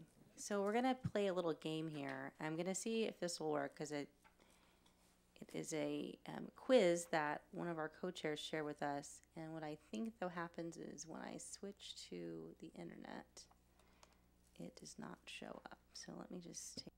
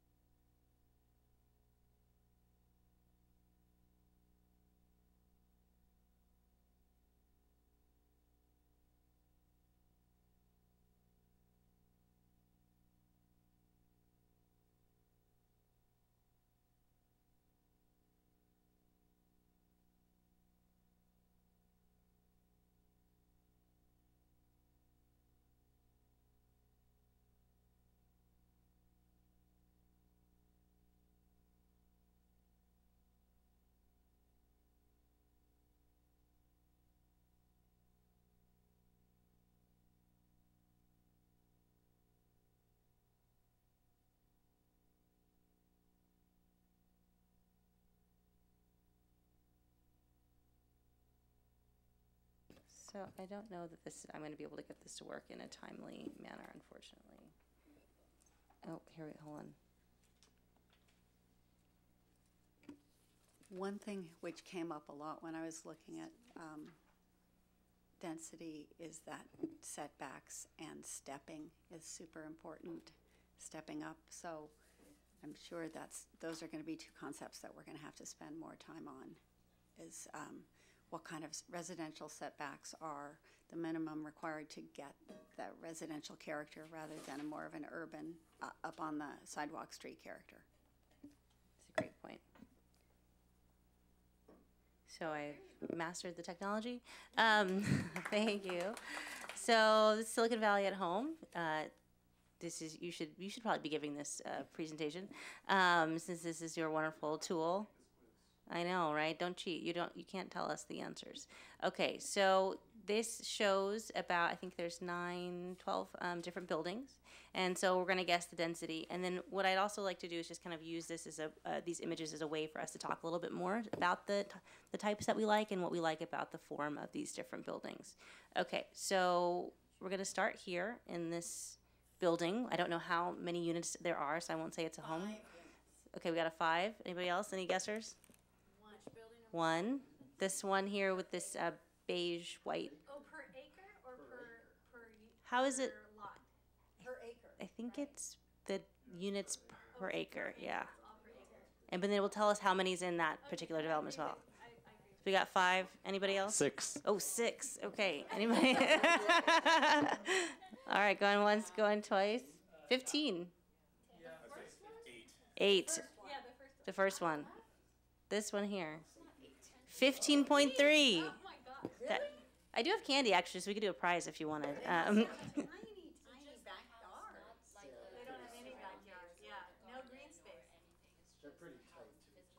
It's the property on that parcel, on that project site. So they're able to put trees and gardens and everything in there. So it includes the whole project site. So that's 15.3. It's called the Classics at, is it Nagley Park in San Jose? All right, next one. I think I can unselect it. What do we think about this one? 20? Okay, she's learning from the previous one. Anybody else? I see some heads nodding at 20. 25, okay. Going once. Going twice. Ooh, 15.6, so only just a little bit more. And this specific development is 15.6 units per acre, but overall it's 145 units. So you can imagine it spreading out over some space, over 10.2 acres of land. So they must have more green space. No, it's hard to tell. It's difficult to tell just because it's one front image of a park, so I don't know kind of how it's laid out, but it's probably what we might call garden apartments, where there's green space and then kind of apartments arranged around. We don't know about the parking for them, and it doesn't look like mixed use. We don't know yet. There's no ground floor retail, that's for sure at least. We don't know if there's anything else in the site though. Could I ask a Oops, question? I revealed it. Sorry. Could I ask a question? Yes. Dave, is this? Do you know about these pictures? Can you come to the microphone? Sorry, I know we're putting you on the spot. You had no idea that this was going to result from your attendance and giving public comment. So my question is, the Eden Housing, historically, they primarily provide affordable housing.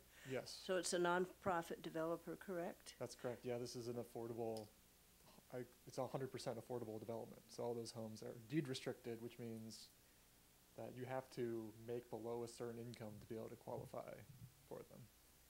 So yeah, so that's a great example of what affordable housing This one here. looks like in the community. So Awesome. looks like all their housing. Surprise, surprise. Thanks, David. Okay, so we had any guesses on this one?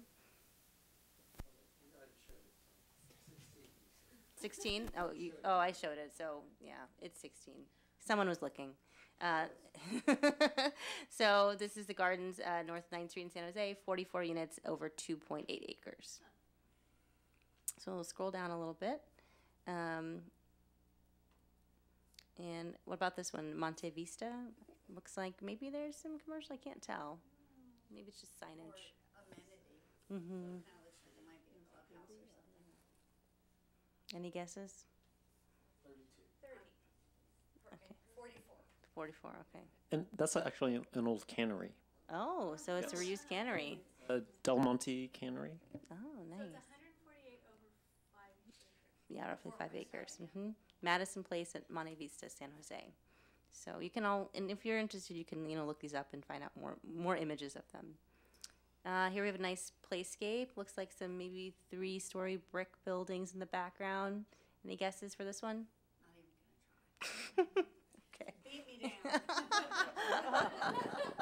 What's difficult is that we can't see how much green space there is involved in the whole thing. So, But we can look at floor plans. how big the whole Development is, yeah. I mean, when we discuss things in Palo Alto, we discuss units per acre. Mm-hmm. So this is kind of. I think the idea is that this similar typology would be repeated, and so if you think that this 3-story building, so for example, if this was a mansion, it'd be 1 unit per acre because it'd be on a giant lot or something.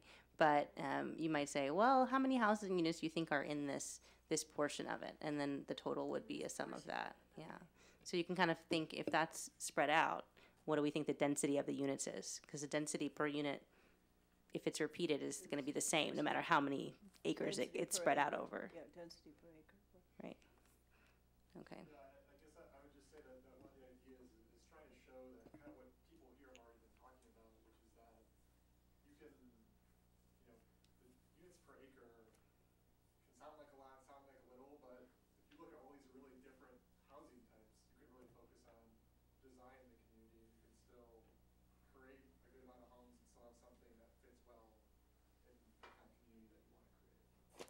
thank you. So this one is 23 to the acre. And I think that's near a light rail station. This particular one? Yeah. And then the next one, we have 41 units to the acre, Gish Apartments, 35 units total, and on 0.85 acres. So this is kind of probably more in an urban area. That's also affordable. So then we have an affordable housing. It is. And no open space? I don't know. No, that's like a, was it 1 acre, less than. 0.85 acres. That's edge to edge with no parking. Mhm. Yeah. It's like a 10 So it looks like they provided recreational space here through the balconies. floor that shares the parking. So there's some commercial here. It's okay. Is it okay? Yeah. So we'll just kind of go through the rest of them. This one's here, looks like about roughly 3 and 4 story building, and it's 49 units to the acre. So this is Presidio Apartments in Santa Clara, and 40 units total on 0.81 acres. So you can see it's nice in that it's right up to the sidewalk and very kind of inviting to the sidewalk without overwhelming it. Affordable with very little parking. Oh, really? This one No parking? on the left? Low parking. On the left, yeah. This one here. And then the middle, we've got kind of more of a, maybe a tower structure, 150 units to the acre.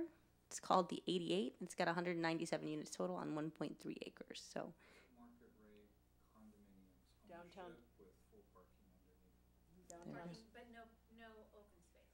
No, it has a large open space it does? about halfway up the building. What? Courtyard? it's like a rooftop, I think, right here, maybe. No, right there. This here, this little roof deck, Yeah, it's or up quite here. big. Their second phase. Oh, really? Interesting. Oh, how On the land exciting. next to it, they dropped it because they couldn't build it. They built the condos right before the market crashed. Uh-huh. And it was supposed to be a 2-phase project. Phase 2 is not there. And so they didn't get Stop. to the phase No two. phase 2. They got trapped. No, he's gonna build phase two. Surface. Between that and the red. Right, but there's a lot of green open space. In this one? No. 88? Okay, we'll have to Google map it later on to see where the open space is. All right, we'll move through the last few examples. This one is 189 units to the acre, so that's probably the highest density one I think we've seen so far. It's 213 units on 1.1 acres. So again, probably more of an urban one, but you can see they've broken the building up by having this kind of lower part here and then a taller tower. It was originally built as condos. Can you use the mic? Sorry, Tim. That just helps our recording. Then I won't say anything truthful. This building was originally built, it's as a condominium project. As it was being built, the market fell apart, just like the 88. They were built about the same time. It's very underparked, and it had a real trouble selling also because of the parking, and they tried to secure parking off-site to supplement it.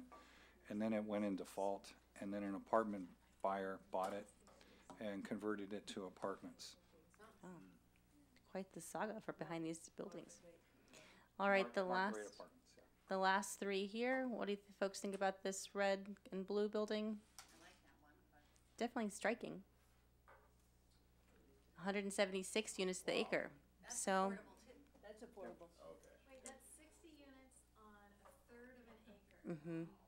So if you built that density out of, well, we don't necessarily know what's there, but we can see that they have some balcony spaces. I can't see what's here in the front. So this Sidewalk. Third of an acre, wow. So that's, you know, again, if you kind of built this out over that, it would be. City housing? Yes, affordable. All right, this last one, any guesses? People learning or feeling like they don't know? They know less than they knew before. Yeah. 60, okay, we got a guess here. 80, 100, 204. 204 units. I was more on the 60 mine. On half an acre. Half an acre by Mid-Penn Housing. Affordable. It's another affordable development, 100, Affordable. small units. so 102 units. And does anybody know the parking on that? Low. Affordable projects typically are lower. And then the last one, Not zero. not usually No. 0, no, usually lower. Unless it's seniors. 200. Seniors are almost 0. It's true. It's a different planning environment. So this is 265 axis, a total of 329 units on 1.24 acres. Ownership, they're condominiums. So some ownership project there. It's San Jose, right? How many Yeah. acres do we have at North Ventura? The project area site is 60 acres overall. Obviously not in one property owner or one parcel, but that's the total project area. So again, this is just to try to help to think about the interplay between the form that we want our buildings to have, the amount of the amenities we want to have, and kind of how that might look in our project area, depending on the densities and heights and the different variables that we kind of inputs and constraints we put onto the housing that we might have in the NBCAP area. So I know it's 7:30. Do folks need a break? Are people okay? We have like 1 more hour scheduled meeting. Okay, we'll keep going. All right, just want to make sure. So I pulled up some of the densities of some of the projects that are in our area. Two of them, the lower two, are in the entitlement process. The first one is a constructed project, just to, again, try to round out our understanding of what we have, what we might have. So 195 Page Mill, which is constructed, it's that image that's there at the bottom.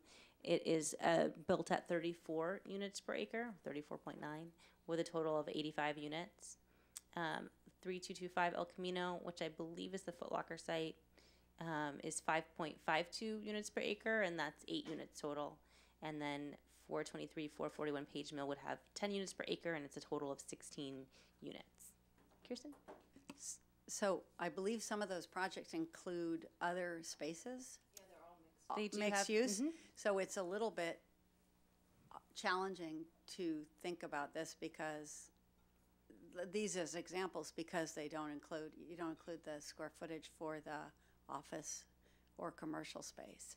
Well, we don't include it in the dwelling unit count, but it still, I think, is just trying to understand when we think about the buildings that we are having or that you may have seen or that are there now, in the case of the 195 Page Mill, just to try to give a sense of what currently is there or what has been proposed through the process. So certainly the having a retail space changes the building and how much space is available for dwelling units. If your ground floor is retail, you can't have maybe apartments there. Does that have ground floor retail? Just the 195 Page Mill? yes.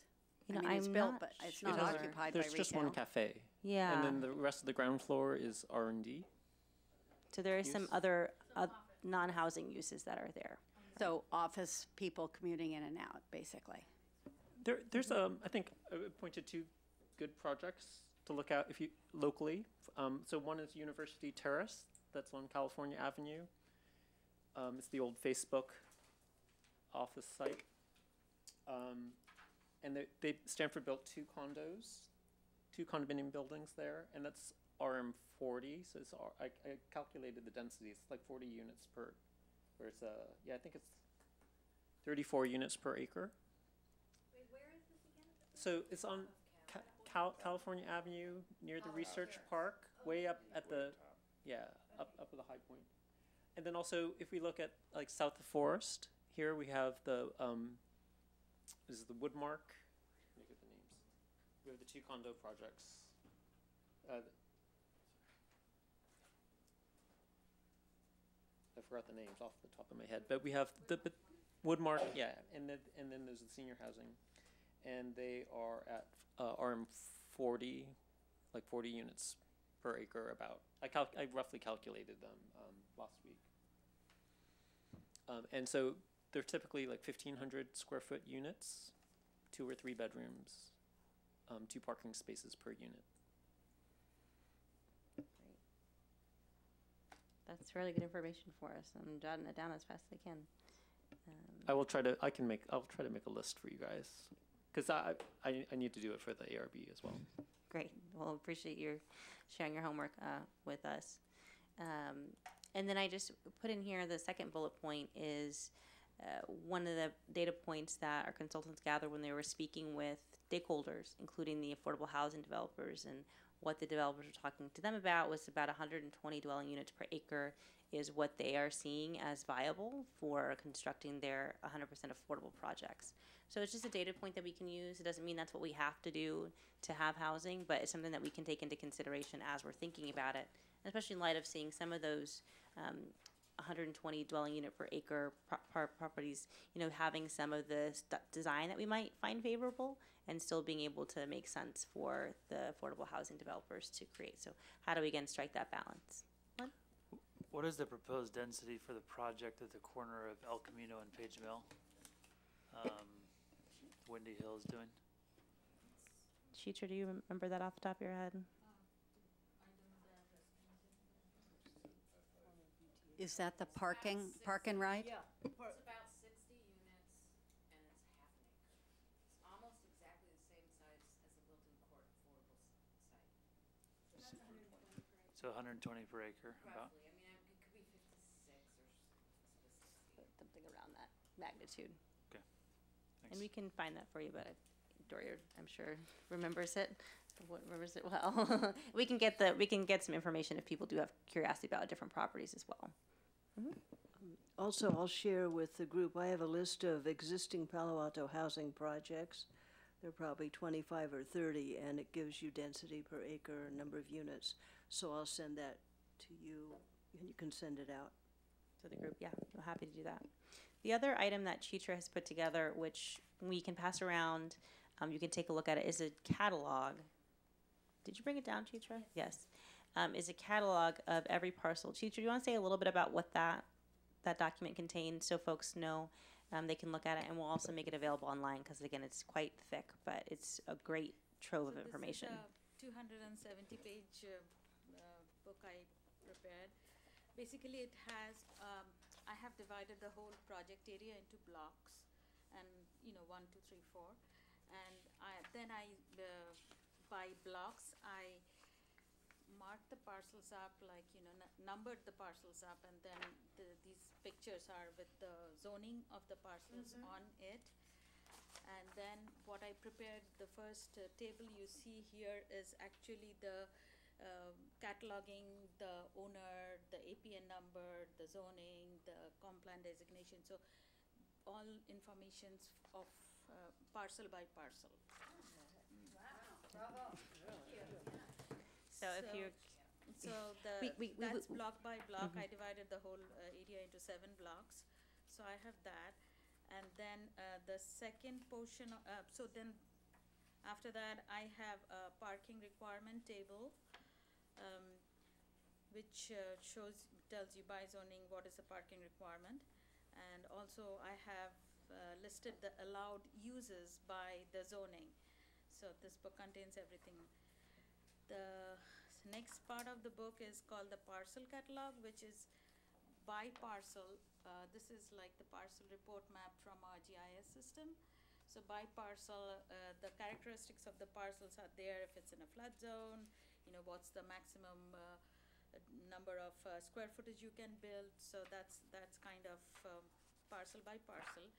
And at the end of each block, what I have prepared is a potential development table, like, based on the lot size and based on existing zoning, how much can you build? Meaning, like, if it's a CS zoning, which is a service commercial, whatever uses it allows, meaning residential, non-residential, or mixed use, how much square feet can be built?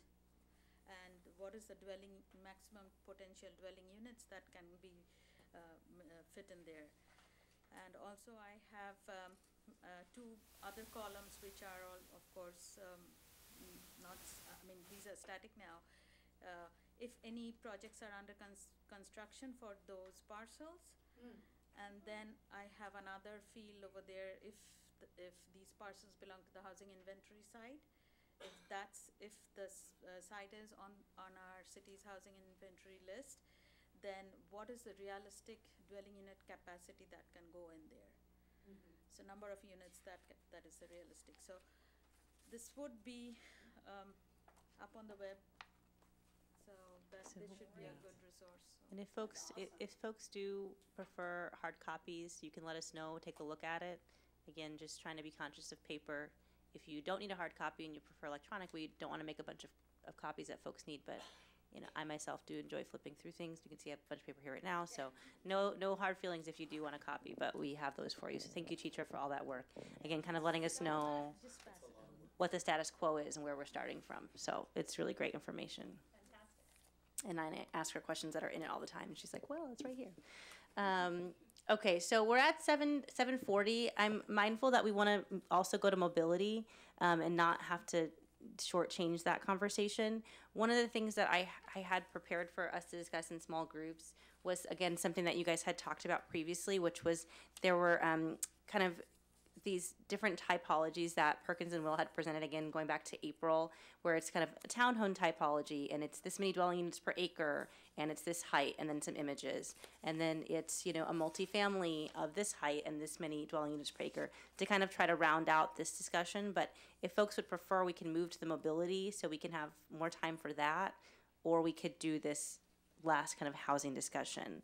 I just want to be mindful. I know the mobility items didn't get talked about previously, and I would hate for that to happen again. Could we just make the preparation, this documents from Perkins and Will available to us for us to peruse on our own, and then move to? What question would you like us to be thinking about or to answer? And I can send the discussion questions that were for this part, which is kind of thinking about these, kind of, they had laid out essentially 3 to 4 different typologies, and so kind of thinking, what would you like to see, and if there's different locations you'd like to see them. So for example, I know that Olive and Pepper Streets, we want to be mindful of the single family homes there, so maybe we feel more comfortable with a 2-story building being across from a single family home versus a 7-story, let's say. And so just kind of thinking about how we might think about both what we prefer, but also if location kind of influences what we would prefer. Maybe on Page Mill, a taller building seems more appropriate than, you know, again, by the single family. So those are the questions. So we can send this out and people can think about it, so we can have some of the mobility discussion tonight. I'm seeing some heads nodding, but go ahead, Keith. I have just a quick question about, when we talk about the heights, is there best practices for transitions from single family to higher buildings, or is it just whatever people want to do? I would say different folks have different minds about it. Jonathan, we have our own practices here, and then we have designers who might kind of think about it in a different way. Maybe Jonathan and Alex want to give a response. Yeah, well, I think our code does set forth some transitional standards that are sort of baked into our development standards when you're adjacent to lower density housing or you know, 1-2-story dwellings. And so, but the idea is it's a transition. You don't necessarily want to go from a low profile structure to a stark, you know, 5-story building. So I think that's the concept. And beyond that, of course, through our review process, we can refine that even further. But I think the push here, as we think about sort of way down the line in this project when we're developing standards, is we want to be clear and have objective standards more and more. I think the state is kind of pushing us more toward objective standards and less from these findings that are more subjective in evaluation. So, Alex, any further thoughts on that? Or? I just had one comment, which is on, say, like on El Camino. So I think we on the ARB get a lot of comments that people don't like the big long walls on El Camino. But you can go, so if you're down to the next city down on Los Altos, they actually will push their buildings back and not make the transition to the ranch houses behind them. They just push the building back so that the El Camino gets the greater frontage. But in Palo Alto, we're sort of pushing them against closer to the street so that we get more transition to the houses in the back. Great. That's very informative. All right, so we're going to move on to looking at some of the mobility improvements that were suggested on April 17th. And so we'll kind of be thinking about a couple things. There's a series of slides we'll go through, and then we'll want to keep these questions in mind. We'll introduce what the improvement is, and just have a real quick minute to talk amongst yourselves about the impacts and advantages of that improvement and disadvantages, and then discuss together. So time for folks to work a little bit quietly and then come back together. And I know that some of these, my understanding is some of these improvements, some folks are supportive of, some folks are less supportive of others, and just kind of a variety of thoughts. So I'm just going to navigate to those pages.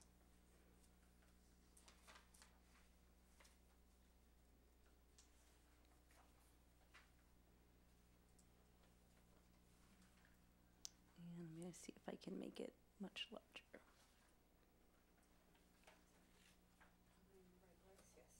Yes, okay, so yeah, if you're on your document from April 17th, if you happen to have it, it's page 11, yes. And I think I might have one or two hard copies if anybody is preferring that.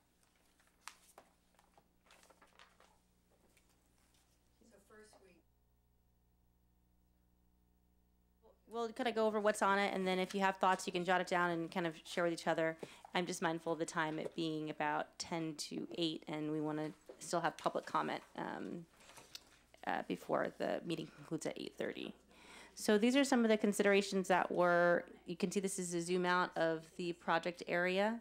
El Camino Real, Oregon Expressway improvements, Olive and Pepper traffic calming, Portage Avenue improvements, site parking considerations, Park Boulevard improvements, and site access and internal connectivity. So then each of these next slides goes through kind of a little more zoomed in of those areas and potential solutions and improvements. So starting kind of up in the upper right, study bike ped crossing at Ash Street.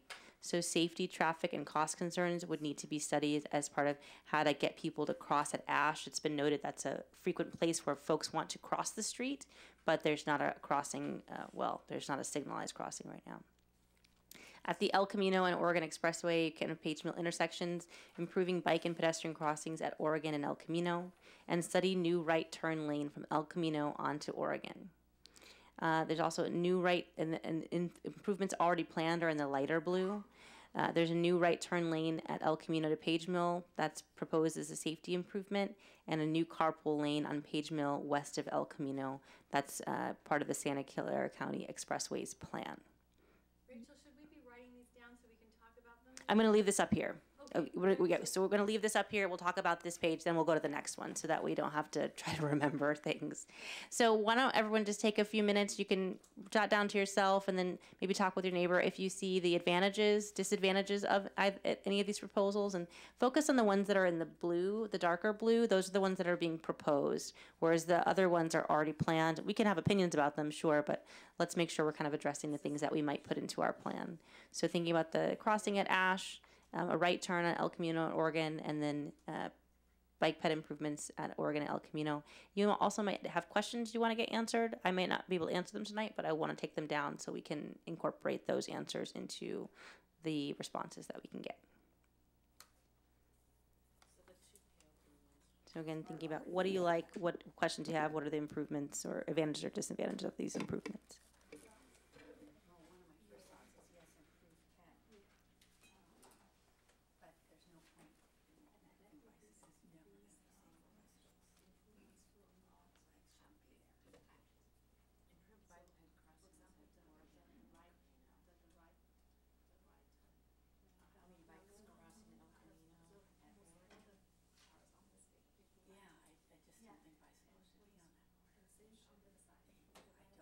like that.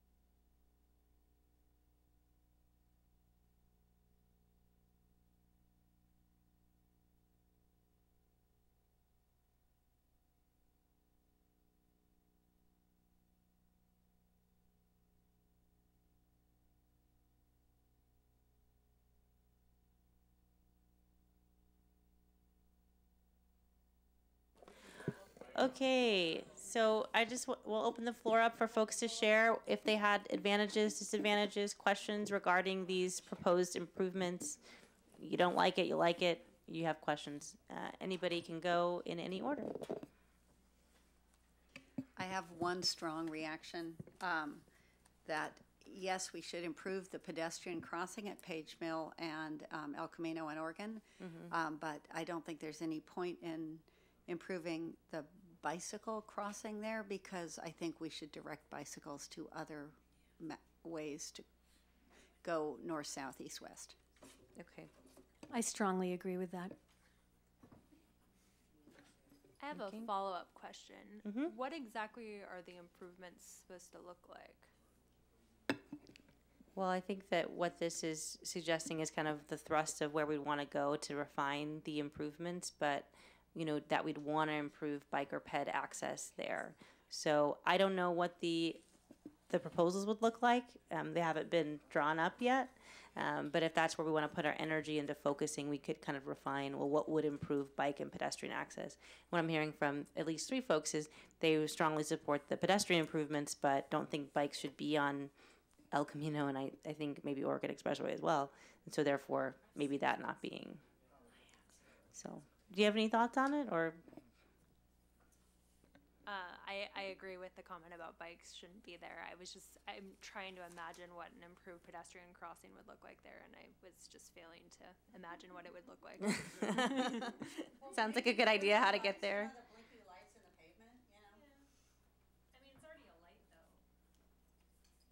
I think there's more that can be done with marking on the roadway, or how you allow for bikes to signal light changes. I mean, there's a bunch of improvements that one could do in this area. Right now, it's pretty generic. Angela? Our group, talking about the crossing at Ash, crossing Page Mill at Ash, we agreed that probably having another stoplight right there would slow down traffic on Page Mill or Oregon. And so if we want to improve traffic flow, and if we're concerned about extra cars coming in with new residents, a stoplight there might make things worse. However, we were talking about the little bridge idea, which would not slow traffic down, hopefully, a bridge or an underpass. And I also thought it might be possible to make all of Ash into like a bike pedestrian boulevard, I guess, all the way to California Avenue, to direct cars away from Ash.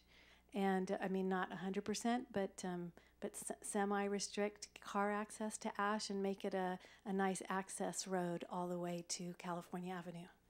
Great, that's a great idea. Other comments?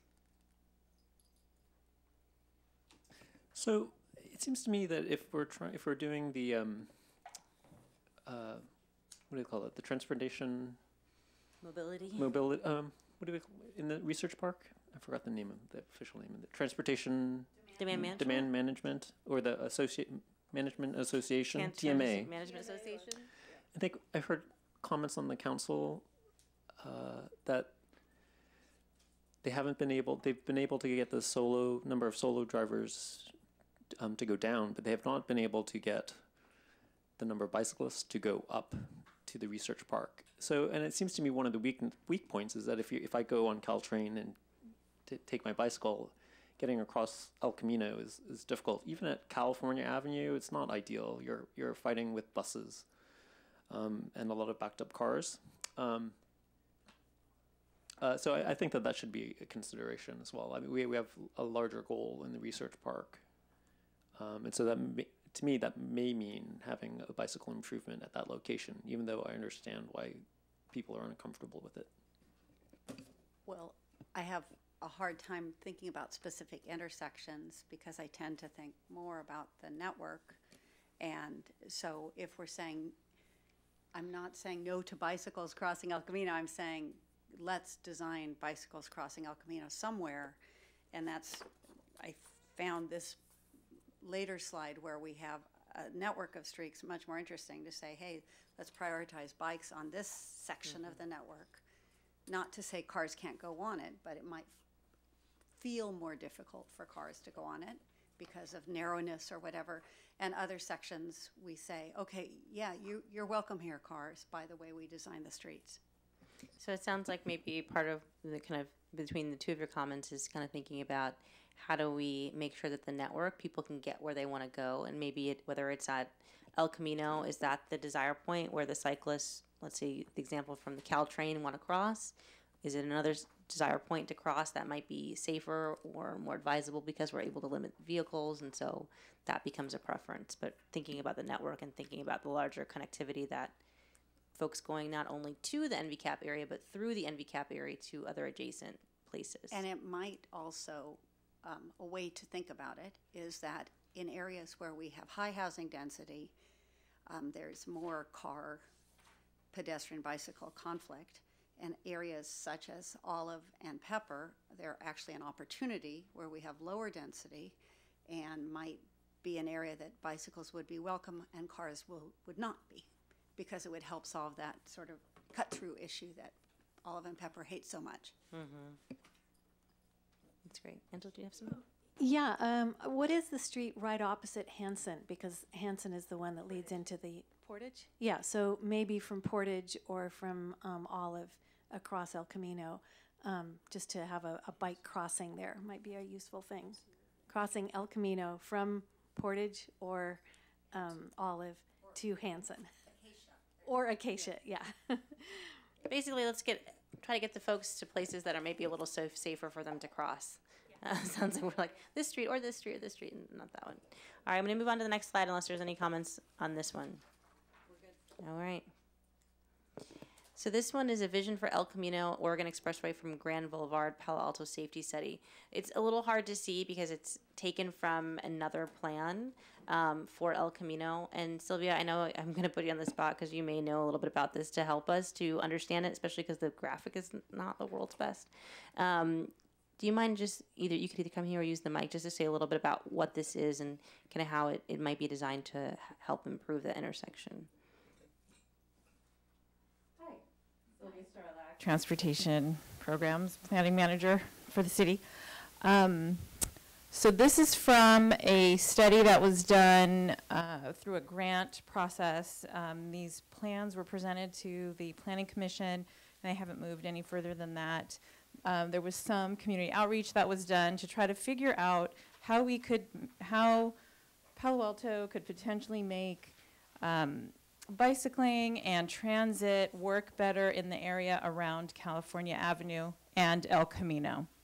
So this particular excerpt is showing Page Mill Road here and El Camino here, and this is, I think, showing the Q bus lanes. So the red lanes are are bus Q jump lanes, and the green would be cross bikes and bike facilities to help kind of make it a little easier for bikes to get some of the locations here. So I don't want to talk a lot about this, but just know that there are ways and people can imagine how to make these streets better for pedestrians and bicyclists and cars and buses. I know that VTA, and I guess it's just VTA,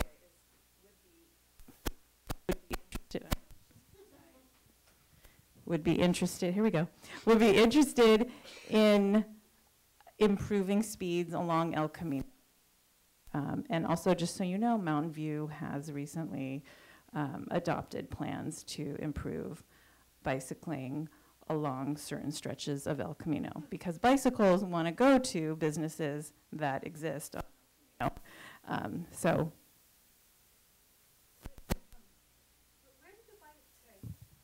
Where do the bicycles go on El Camino? I sort of see the little green dots disappearing and then appearing again. And where are they supposed to go on the sidewalk, or is there a bike lane, or are they riding in the next to the parked cars, or? Yeah. So. Yeah. So this isn't really a plan for continuous bike lanes. It's just to kind of help people who need to get to something at El Camino get to where they're going. So there are some people who currently ride on the sidewalks, on Oregon, and then this would just be to help them get. Actually, this may be showing a protected bike lane. So that was one of the concepts that they came up with in this thought experiment. So this actually shows, does show protected bike lanes, separated protected bike lanes. Yeah, for certain areas.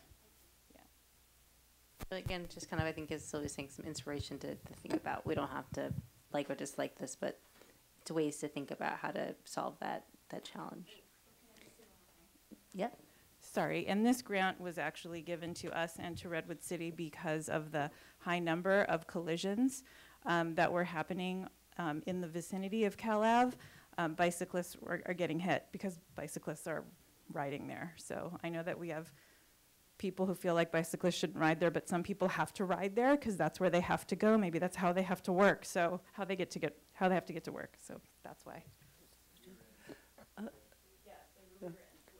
Excuse me, I have a quick question. This is a recent amendment to the original Grand Boulevard plan, or is this part of the original Grand Boulevard adopted plan?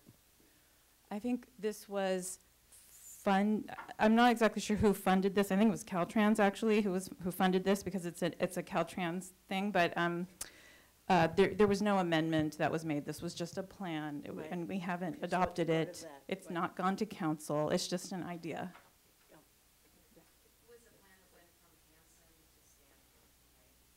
Yes, this stretch, yes, went from yes. Mm-hmm. So maybe something we can look at for some more inspiration. So the next slide is around Park Boulevard. So again, the dark blue are the considerations. I'm going to go from the add left turn signal phase. So that's, I think that's at Pepper. It would be the next street, I think. No, that's Page Mill. Sorry, that's Oregon. Sorry, I'm just looking at the streets and like what's the next street? But that's skipping over to Oregon. So add left signal phase. This is kind of what we were just talking about a little bit. Well, there was the signal at Ash. This would be adding a signal at Park onto Oregon on ramp. Additional studies were required, and there's limited right of way to do that. So it'd be adding a left turn signal phase there. Skipping over to the consolidate driveways with future development. So part of the challenge with Park Boulevard being a bike boulevard, or one of the things that could make it more bike friendly, would be to have fewer driveway aprons so that there's fewer conflicts of cars exiting onto Park Boulevard and having conflict with cyclists and pedestrians. The north side of Park Boulevard is one suggestion of where that could possibly happen to minimize the conflicts. And then portage extension. So one potential way to reconnect the grid and the connectivity in the NV area is to have portage extend all the way through to Park Boulevard. There's been some discussion, should that be for cars, bikes, should that be for just pedestrians? What would it mean to reconnect that portage extension, and would there be a signal there at Park so that folks turning onto or off of Portage on Park Boulevard would have a signal to monitor those movements. So just take a few minutes again, what you see as advantages of these proposals, what are the disadvantages, and then we'll just come back together in a minute and talk about that.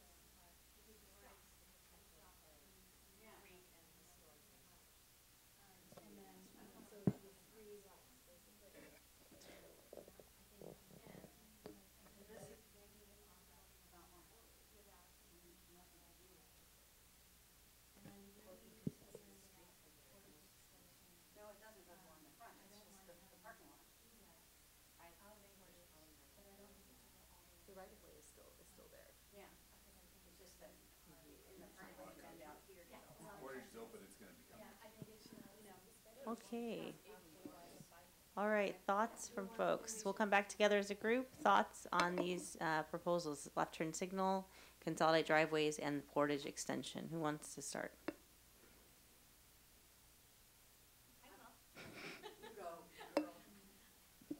Possibly everybody heard my opinion already since I was so loud. But number one, I Everyone tried else was not just to. quiet, that's all. I'm sorry. Parker suggested a long time ago that we make that Park Oregon light a three-way light, so that when you're moving from on Park from the NVCAP area towards California Avenue, you would be able to turn left as much as you wanted, because you would have a green signal, and those people going the opposite way would have a red signal. Yeah, and then you wouldn't have to wait forever for that, for the people coming the opposite way on Park to turn left during busy times of day, which it gets crazy. And there's not enough room to put a left turn lane there, we've discovered. So yeah, a three-way signal would be great. And then since we want to keep Park a really good street for biking, especially if we're considering people coming from the train station, and it already is a bicycle boulevard, and we'd like to keep it safe for bikes, making Portage a through street from El Camino would just encourage cut-throughs. And we just want to avoid that. So certainly improve the egress and ingress, but from opposite sides, from Park, from El Camino, but not all the way through. That's my opinion. Okay, other thoughts? Kirsten? So we have a lot of streets going in and out of this neighborhood, and we have two modalities of transportation that are challenging when they share. And so I think one concept might be that I like is that all of the single-family home is bike prioritized. The next one might be car prioritized. The next one might be bike prioritized.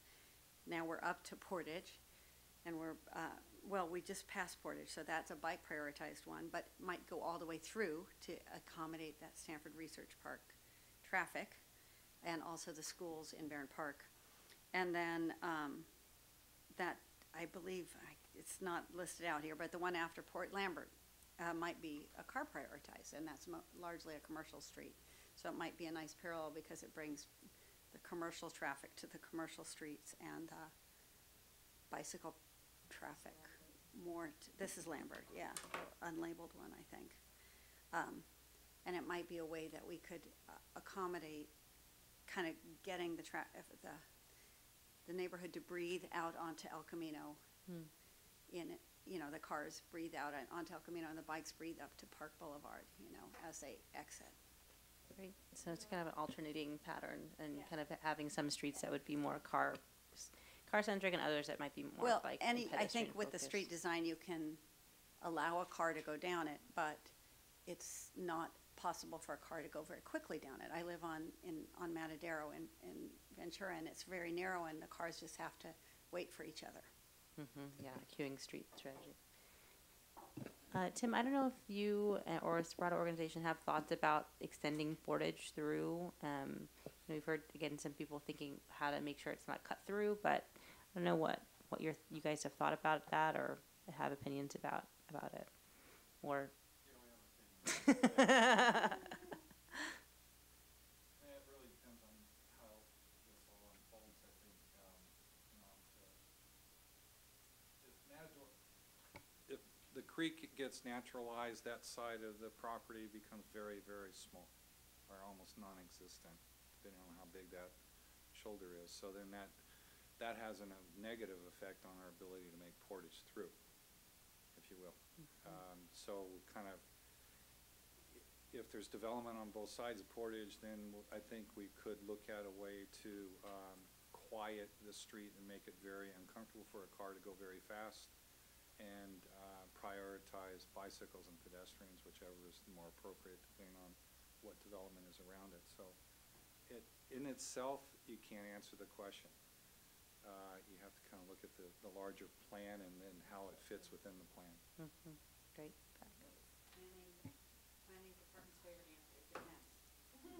Like I said, that's what we always say. And it's not trying to be evasive, it's just the truth. So if you look at if you look at like to Kristen's point that I think Lambert is also wider than Portage, so it actually makes it that actually may make things easier, but then you would have to change the light at El Camino. I think one of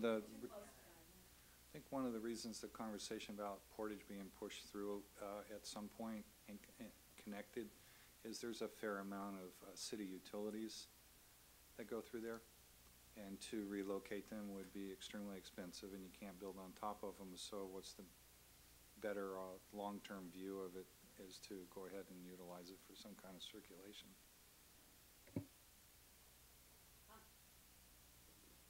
Good information. Any other comments about other points on this page? I'm conscious it is 8:13, so I think we might have one more slide. Just seeing how many, we have quite a few more. Okay, so we're not gonna get through them. But what I can do is make sure to send out, again, the links with these, to these presentations with these specific pages and the questions, so that you can think through it, particularly if there's something that you see as a really great opportunity, or you're like, oh, this opportunity looks, more like a challenge. We can kind of get those surface even outside of our meeting times in person. Okay, so since it is 8:14, and I'll just kind of go through what they are so you can kind of get a sense of them. There are improvements suggested again for Portage Avenue, improvement at Portage and Hanson intersections, and again, the extension of Portage to Park, which we just talked a bit about. This is another slide from the Grand Boulevard, but it's the Portage-Hanson intersection, which we kind of mentioned. Then we also have Olive and Pepper traffic calming. There could be banning left turns from Ash and onto Ash from Pepper or Olive could be a way to calm traffic, so folks might not want to cut through there because they can't turn left, and speed bumps. Do you have something, Doria? I think that Jonathan might remember if I'm wrong. I think that the Hanson Portage intersection is being fixed along with the Parmani Hotel project. So I think that's going to happen. Is that the case? Or Just one side though. yeah, just that side. Yeah. Well, that's good to know. So that's partly being realized. And then, yeah, that's great. And then Ash connector, extend Ash from Olive to Acacia or Portage, bike ped only. Again, another kind of idea for a Portage connector, so similarly. So these orange lines are suggesting, would it be ways to do bike or ped connections that provide site access, but for bikes and pedestrians primarily or only. And then parking consideration, considering parking impacts created by new development that might happen in that kind of Pepper Olive rectangle, quadrilateral, or the build out of the plan area, time limits on street parking, what other kind of policies that more relate to how cars park and stay at this space, not so much, they relate to the built environment, certainly, in terms of how much parking is required at new developments, but also how do we want to use our street parking and our public space for parking of cars, for what lengths of time and under what conditions. It's a saucepan. A saucepan, yes. Yeah, that's probably okay. The shape of that, I don't know, that saucepan that's there with the Pepper Olive Ash and Park Boulevard. Okay, so I'm gonna close this part of the meeting and we're gonna move into our oral communications portion. Are there any speaker cards, Chitra? Yes, we have two speaker cards. First is Cedric de la, I can't pronounce the last name.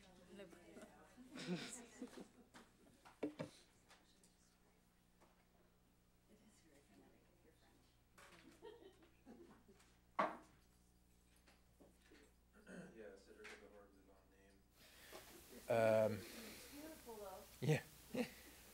Let's see. I wanted to say a couple things. Some of them I think were covered. But Park Boulevard is a really crucial bicycle route. It's really the only efficient through route west of the tracks. So it's really important that it be maintained as a safe and efficient bike throughway. And I've been concerned for years that we're adding more and more development on Park and neglecting to address how that impacts the safety of bikes. And let's see, in terms of, as was mentioned, there's a high rate of accidents of bikes being hit by cars rear-ended on El Camino, so that is actually an important way to go. So we need to improve the safety there. I was kind of spacing out a little bit, so I don't know if you mentioned, but one of the ideas that was floated early on was the idea of putting a right turn only lane from northbound El Camino onto eastbound Page Mill. So when you're going towards California Avenue from the south, there'd be a right turn only lane, because that's the cause of a lot of the cut-through traffic. And so doing that would be an important thing for the neighbors as well as for safety of bikes on Park. And then the other idea that was floated early on was to make Pepper and Olive one way towards El Camino, again, to prevent that cut-through traffic. So I think the right turn only as well as that together would be a big thing. Not a super fan of necessarily connecting car traffic from El Camino to Park because of that cut-through traffic that we see already, and it'll just make it easier and worse. And then on forms of buildings, I was glad to see people saying they like balconies. I would like to see a lot of rooftop gardens. I think all roofs should be either a rooftop garden or solar or wind, or a highly reflective roof to radiate heat back out into space. So the cool roof are an effective strategy for cooling the planet. But I think rooftop gardens is really the best use for most of that space for people as well as for all of the animals that are in decline, the birds and the bees. So it could really be a habitat boon to have a lot more roofs, have gardens with native plants. And then also it's great for residents to have access to private open space in these areas that could have a lot of density, but you're all kind of cheek to jowl, but really people need to be able to get outside and enjoy space. So I think rooftop gardens and stepped buildings is a great way to do that. And then I would encourage public space where people can gather without the need to spend money in order to participate. So often we say, oh, we got to have a cafe and a bar, but then that requires you to spend money out there, and not everybody has a lot of money, but they're still part of the community and still important. And then I think it's important that we get the ratio of housing to commercial correct, is specifically office. So I think it's great to have shops, maybe some office, but Palo Alto has been perennially jobs, housing, and balance. I think it was something, I forget now my numbers, but yeah, well, the good ratio to maintain the balance is something like, is it 8-to-1 or 4-to-1 of, it was something like 100 square feet per worker, but you need like 300 or 300 square feet to live in at a minimum. So, so 3 or 4-to-1 of housing to office will help to prevent the worsening imbalance. All right, I guess I'll leave it at that. I guess I would just encourage us to do also, green infrastructure throughout the site, throughout the city, but throughout the site, water capture, water processing on site. It's a large enough site that it could be effectively at scale. You could do like living machines type of things to process water in a way that people, it's not an ick factor, it's a beautiful factor of be engaged with our water infrastructure. All right, thanks. Great. Who's our next speaker? Thank you. Next speaker, Karen Holden.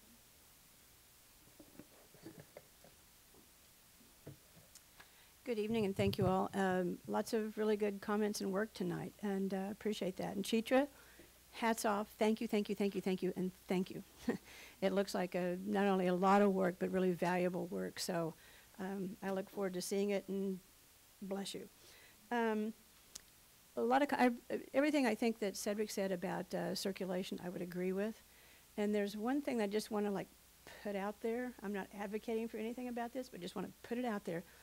Is there's this thing that exists in Palo Alto, and it seems like something nobody ever wants to talk about. When it comes up, people just kind of go, "Oh yeah, well." And there is actually an existing, and Sylvia will know about this. There is an existing undercrossing under El Camino at Page Mill. And I've been told the farthest I ever get with anybody, once I finally discovered that it was there, is, well, it's not ADA accessible. Well, it's not in good condition. But then it never goes beyond that. It's like we have alligators down there or something, you know? It's like nobody wants to talk about it. And, so maybe tonight we'll get an answer to that. But, you know, it seems like if it's something that exists, it's like, what would it take to make it functional? Because getting across El Camino is a big challenge. I appreciate what Alex said about, and I've forgotten which development you referred to, but one where you said that one big building on the block that was kind of monolithic. It's too big and too I don't want to put words in your mouth, but oppressive, but it's sameness, so it's like boring. And you said the same thing about these long facades that we have on El Camino. They're not granular. And this neighborhood expects, not the people even, the development that's existing there now, expects a more granular kind of development.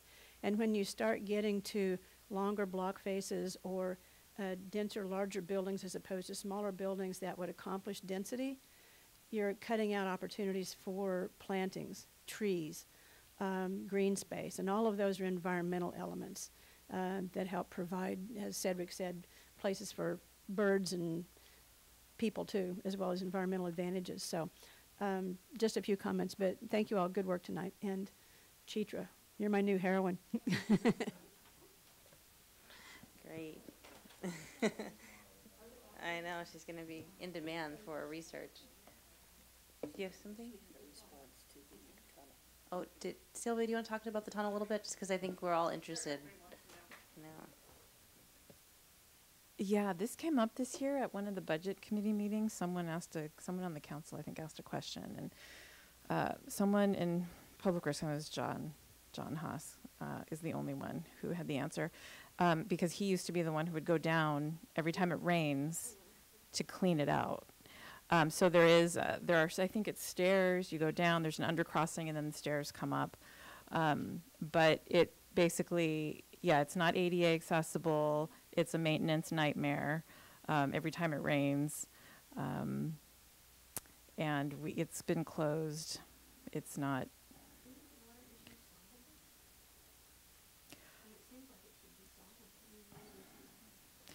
I mean, yeah, maybe it's just an issue of money, but Public Works, right, yeah, Public Works folks were not excited about the concept of reopening that because of the flooding problems. It certainly seems like something to think about for us as we kind of are visioning about what to do in the future, that if it could become something. I don't know that it's the same thing. I asked Jonathan, I think, to give me a, okay.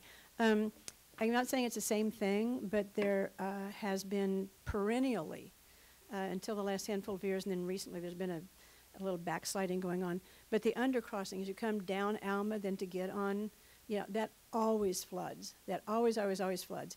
Until Joe Simidian said, can't we fix this? And indeed it got fixed, so it doesn't flood anymore, except there was a little backsliding, with an equipment failure, but that doesn't flood anymore for the last good handful of years. It just seems like, I don't have the answer, I'm not an engineer, but rather than just saying, oh, it floods, and I'm not picking on you, don't take it that way, rather than just saying, oh, it floods and it's not ADA, and? What would it take for it to not do that? Yeah, right, an hydrology study of the undercrossing. Rachel, just anecdotally, not too long ago, there was a developer that wanted to restore that as a public benefit for a project. So you could go that Could route. be happen. It was Jim Bear, and you're right, I was just gonna say that.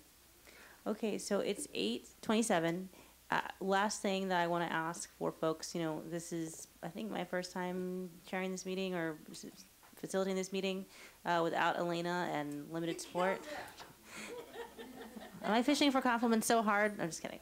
But I do, and also our first time with our co-chairs helping to plan the meeting. So I would just like to ask quick shout-outs, what worked well about the meeting and what could be improved for next time. So again, what worked well and what could we improve for next time? We'll start with the things that went well. I think the small group breakouts that were very short duration, that were very bite-sized as far as the feedback that you were asking for us, worked very well. Very clear build-up, but not overly long build-up, and then time to talk and think and give you feedback. Great. And I feel the time is central very well this time. We know it's time to move on to the next topic. Great. Other things that worked well today. Yeah, I think you kept us engaged and looking at examples and going through things was helpful. Awesome. I don't think we need to consult this anymore.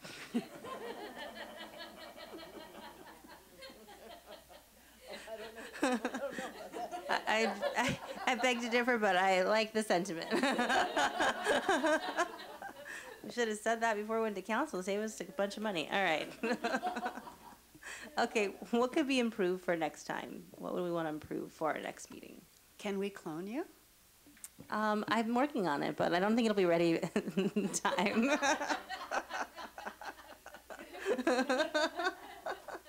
some future generation, we'll There we go. Anything that could be improved for next time. I sort of feel like we're back on track, and a lot of this was sort of reviewing stuff, but we had kind of maybe lost track of how we started this process before. And this I very much appreciate, because I was going to do this myself, actually, because I wanted it. Just in one place, so I didn't have to look everything up each time separately.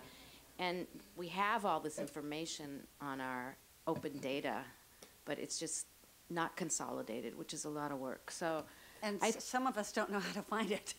It's not easy.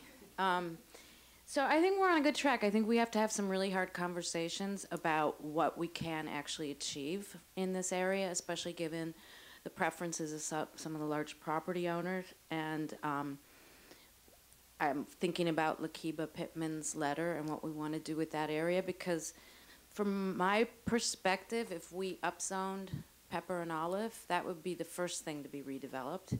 And I think maybe some people want that, but I think we have to have a pretty big discussion about that, because the other largely commercial properties are not going to turn over quickly, I don't think, to become residential. So I think, we have what we have. So I think I personally have I have a preference about Olive and Pepper, but it may not be what everybody wants. But I think we need to have a strong discussion about that and about the actual park incorporating the creek improvements into Bolware.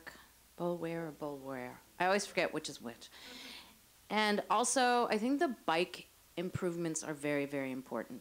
That whole exchange, I don't know what to do about it exactly, but the on and off to Page Mill from Park is very dangerous and off-putting for pedestrians and bikes.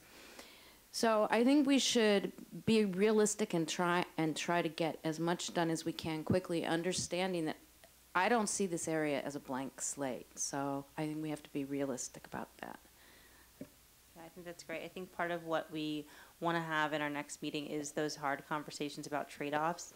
We don't want to have them in a vacuum of just this or that or one thing or the other, because it were such an easy seesaw, but it's much more of a complex system where as we begin to work on one part, many other parts are affected and changed. And so we want to work with our consultants to think about how do we realize some of the options that are before us so we can kind of tease out, these trade-offs and, think creatively about, how we want to, pursue parkland and open space and what's the trade-off for height or density that we might make that might give us more open space but a little bit taller building. but is that something we'd want to do, or some of the other trade-offs that we can make? Okay, it's 8:32. A quick Keith, go ahead. question. Mhm. Has there been any outreach to the landowners on Olive and Pepper? Do we know what they really think? We've heard anecdotal. Yeah. that some people have remarked. A lot of but the properties are actually pretty consolidated on some of the streets into a couple owners, and then there are several single-family home owners who live there who we have outreach to. I think there's only a handful, and I believe we have reached out. Part of it was under Elena's tenure, so Chitra may know more about that. But it's also a group that we can get a hold of because it's not too big too, so it's manageable to. we know where they live. Yeah, exactly. We can do that. So I think it would be useful to have a comprehensive outreach so we know what they think. Yeah. And that would help guide our decisions. Yeah.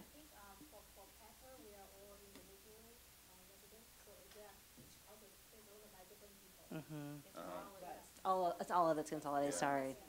Yeah, there it is. Yes.